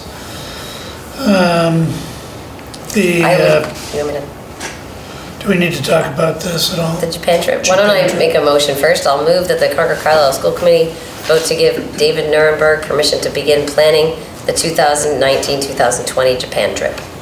Second. Any discussion? Yes, actually. Not specific about this request, but I think that in the future it would be nice if all the trips will be brought to us at once, so we can have the bigger picture. I will try my best. That's part of the big picture discussion we need to have because they trickle into us. So I will certainly, I'm working on it. I will make a concerted effort to get this a little more organized. And that's consistent with what came up earlier. Yeah, absolutely. One of the things that some of these trips take a little longer to plan than others, and Japan is typically one of them. So we always hear about that really early, but yes, I don't disagree. So may I have a motion? Oh, I did. All in favor? Aye. Aye. Opposed? Ayes have it. I'll entertain a motion that the Concord-Carlisle School Committee votes to approve the CCHS trip to Germany for June 12th through 2019 through June 20th, 2019, with the condition that a signed liability waiver is received from all participants. So moved. Second. You should have had this one earlier. I'll just acknowledge that. So that's part of that big picture. Any discussion? Yeah, just curious. I mean, that's like coming up. We have really struggled with getting them to this committee in a timely way. So Mike and I have got to sit, I think I need face-to-face meetings with the staff is probably the answer there. I mean, these guys must be already signed up and everything. Yeah. Oh, yeah. Yeah, but that's it. Yeah, no, I totally agree. I would not Totally suggest to stop it, but to bring it to us as a total fait accompli after it's paid Totally and agree. booked, that's not the right. I completely agree. So I think I need some FaceTime at the high school is probably part of it. It's a message we've sent, but we need to do it in person and stress. I did turn down a domestic trip that was coming. They didn't get it to us in time and we didn't have a meeting planned and I just said sorry. So I think I'm just gonna have to take a harder line on the planning timelines. These are part of Q5, right? Especially This these one foreign is. trips. This Germany one So is. these are known about. Yep. So you're taking this responsibility, but I still think it's worth asking the question, what could have gone differently on the teacher admin end at the high school? We need to make a solid plan over there right now. The teachers are sending Mike things as they get to it, and I think we have not stressed enough to them the importance of this piece of the process. And we've allowed that to be sort of secondhand communication to them, or it's just been an email, and because we approve it anyway, right, we got to back up and say, from here on, that's not going to happen, and here's the timeline, and you've got to hit it, and I turned one down because I didn't have a meeting to even bring it to, never mind, I didn't have much notice. We've just got to tighten the whole thing up and give them notice that it's changing. And if you want us to vote on something that here's a deadline for these, we will not consider them afterwards. Yes, exactly. That would be. And is there a process? There is. Mike has done a good job of at least tightening up the way the forms are done and the information he asks for. We can certainly take feedback from you about what you get when you see it here. Up until a year ago, we didn't even have a common form they were coming in on. So we've made progress, but not nearly enough. I'm talking more about how expensive. Yeah, no, that's part of the work we need to do. Teachers are proposing things, they work with an outside company, and they bring us up. I mean, those are price. for-profit companies. So. And I understand why they work with them. It's almost virtually impossible. Insurance-wise, we really do need them, unfortunately. Yes, no, I get it, but it's just. Speaking of insurance. Part of the big picture, we've got to look at it. So Lori, or really it's a Jared question maybe, are you fully briefed with your agent or your carriers on all that? Yeah. We had a little cleanup to do Especially on this the fall. We had some cleanup this fall that we took care of. Any other comments, Just questions? as I have kids in high school and they're going on some of the Q5 trips. The trip to Germany, I actually learned about it when I was in the presentation in the high school months ago. Yeah. So. Yeah, no, we have a process problem here. I'm not denying that at all. Yeah, okay. So, are we ready to vote? All in favor? Aye. Opposed? Abstain? Ayes have it. So the next item is Next one. the vote to appoint Ruth Gruby Yep, this is as for Director of Student Services. Do you want to? Yeah, I'd be glad to. So we had a very extensive search for Director of Student Services. This position will really meld our Director of Special Ed, which will be still the primary role, but this person, Ruth, will also work with ELL, mental health, the nurses, and the overlapping services that have been splintered throughout the leadership of the district. So we thought, for very good reasons, we need them. Because the kids overlap, we need one person overseeing all of that. So through a very extensive and thorough process that Kristen Herbert ran, we had a big stakeholder group of about 20 people do the first round of interviews. They actually screened resumes. Kristen had them in right from the beginning. The group actually screened resumes and weighed in on paper. Those candidates then came to a very extensive screening set of interviews, first round of interviews with 20-some stakeholders in the room of all various backgrounds, staff, parents, all very wide range. We then narrowed that down to 2 finalists. And then the 2 finalists came in, they did forums with staff and with parents, and then they both came back for final rounds with me. And then we had school committee participation also at that point. And I have to say the 2 finals were both very, very strong and very competent, very capable, and really we had the gift of being able to look for fit. And Ruth really rose to what we need in this place and time for culture and connections and philosophy. And so she's very excited and ready to come work with us. So it is a school committee appointment, so I make the recommendation to you. You've had representation at the table, so it's a consensus that this is the right choice. I would speak up and say Cynthia and I were both part of these interviews, and I came out and completely agreed that both of them were great candidates, and we would have been very lucky to have either. And it was truly a matter of which one rose slightly higher in terms of fit. And I was completely behind Ruth as the choice. I thought she was fabulous. I'm so excited. I think she'll be a great fit for us. So fully supportive. Great. Thank you for all the work you did on this. I think Kristen Herbert deserves yes, she sure does. Yes. Our gratitude for the process, which I thought was very, very well conducted. A lot of the candidates were good, and the process was very difficult to go from 18 to 6 to 2 or something like that. But then, thankfully, those 2 were so strong that the only difficulty was they were both so strong. Right. It's a big problem. Yes, and Court, thank you for being part of that committee. That's a big time commitment. I want to commend all of us for a continued strong process. Selecting people. It's transparent, and as transparent as it can be. And I'm always impressed with the quality of the candidates we get, which speaks to the quality of the district. And to my left are 2 shining examples. I'll make a motion that the Concord School Committee and the Concord-Carlisle School Committee vote to appoint Ruth Gruby as the Director of Student Services. Second. Is that for both committees? Oh, yeah, yes, you said it for both. So seconded for both? Yes, second for both. Good. So all those, any further discussion? All those for Concord-Carlisle in favor? Aye. Opposed? And everyone in favor for Concord? Aye. Aye. Any opposed? All right. Let's appoint Ruth Gruey, we're done. There we go. We're very excited to have her. Discussion has July ended, 1st? but I'll note here, yeah, we don't have a date referenced, and I think that's because you're still working on it. I'm still working with our Okay. current district. So the Concord-Carlisle School Committee, no, that's not what I mean to read. The Concord and Concord-Carlisle School Committees will enter into executive session under Purpose 3 of the Open Meeting Law to discuss strategy with respect to collective bargaining if an open meeting may have a detrimental effect on the bargaining position of the public body.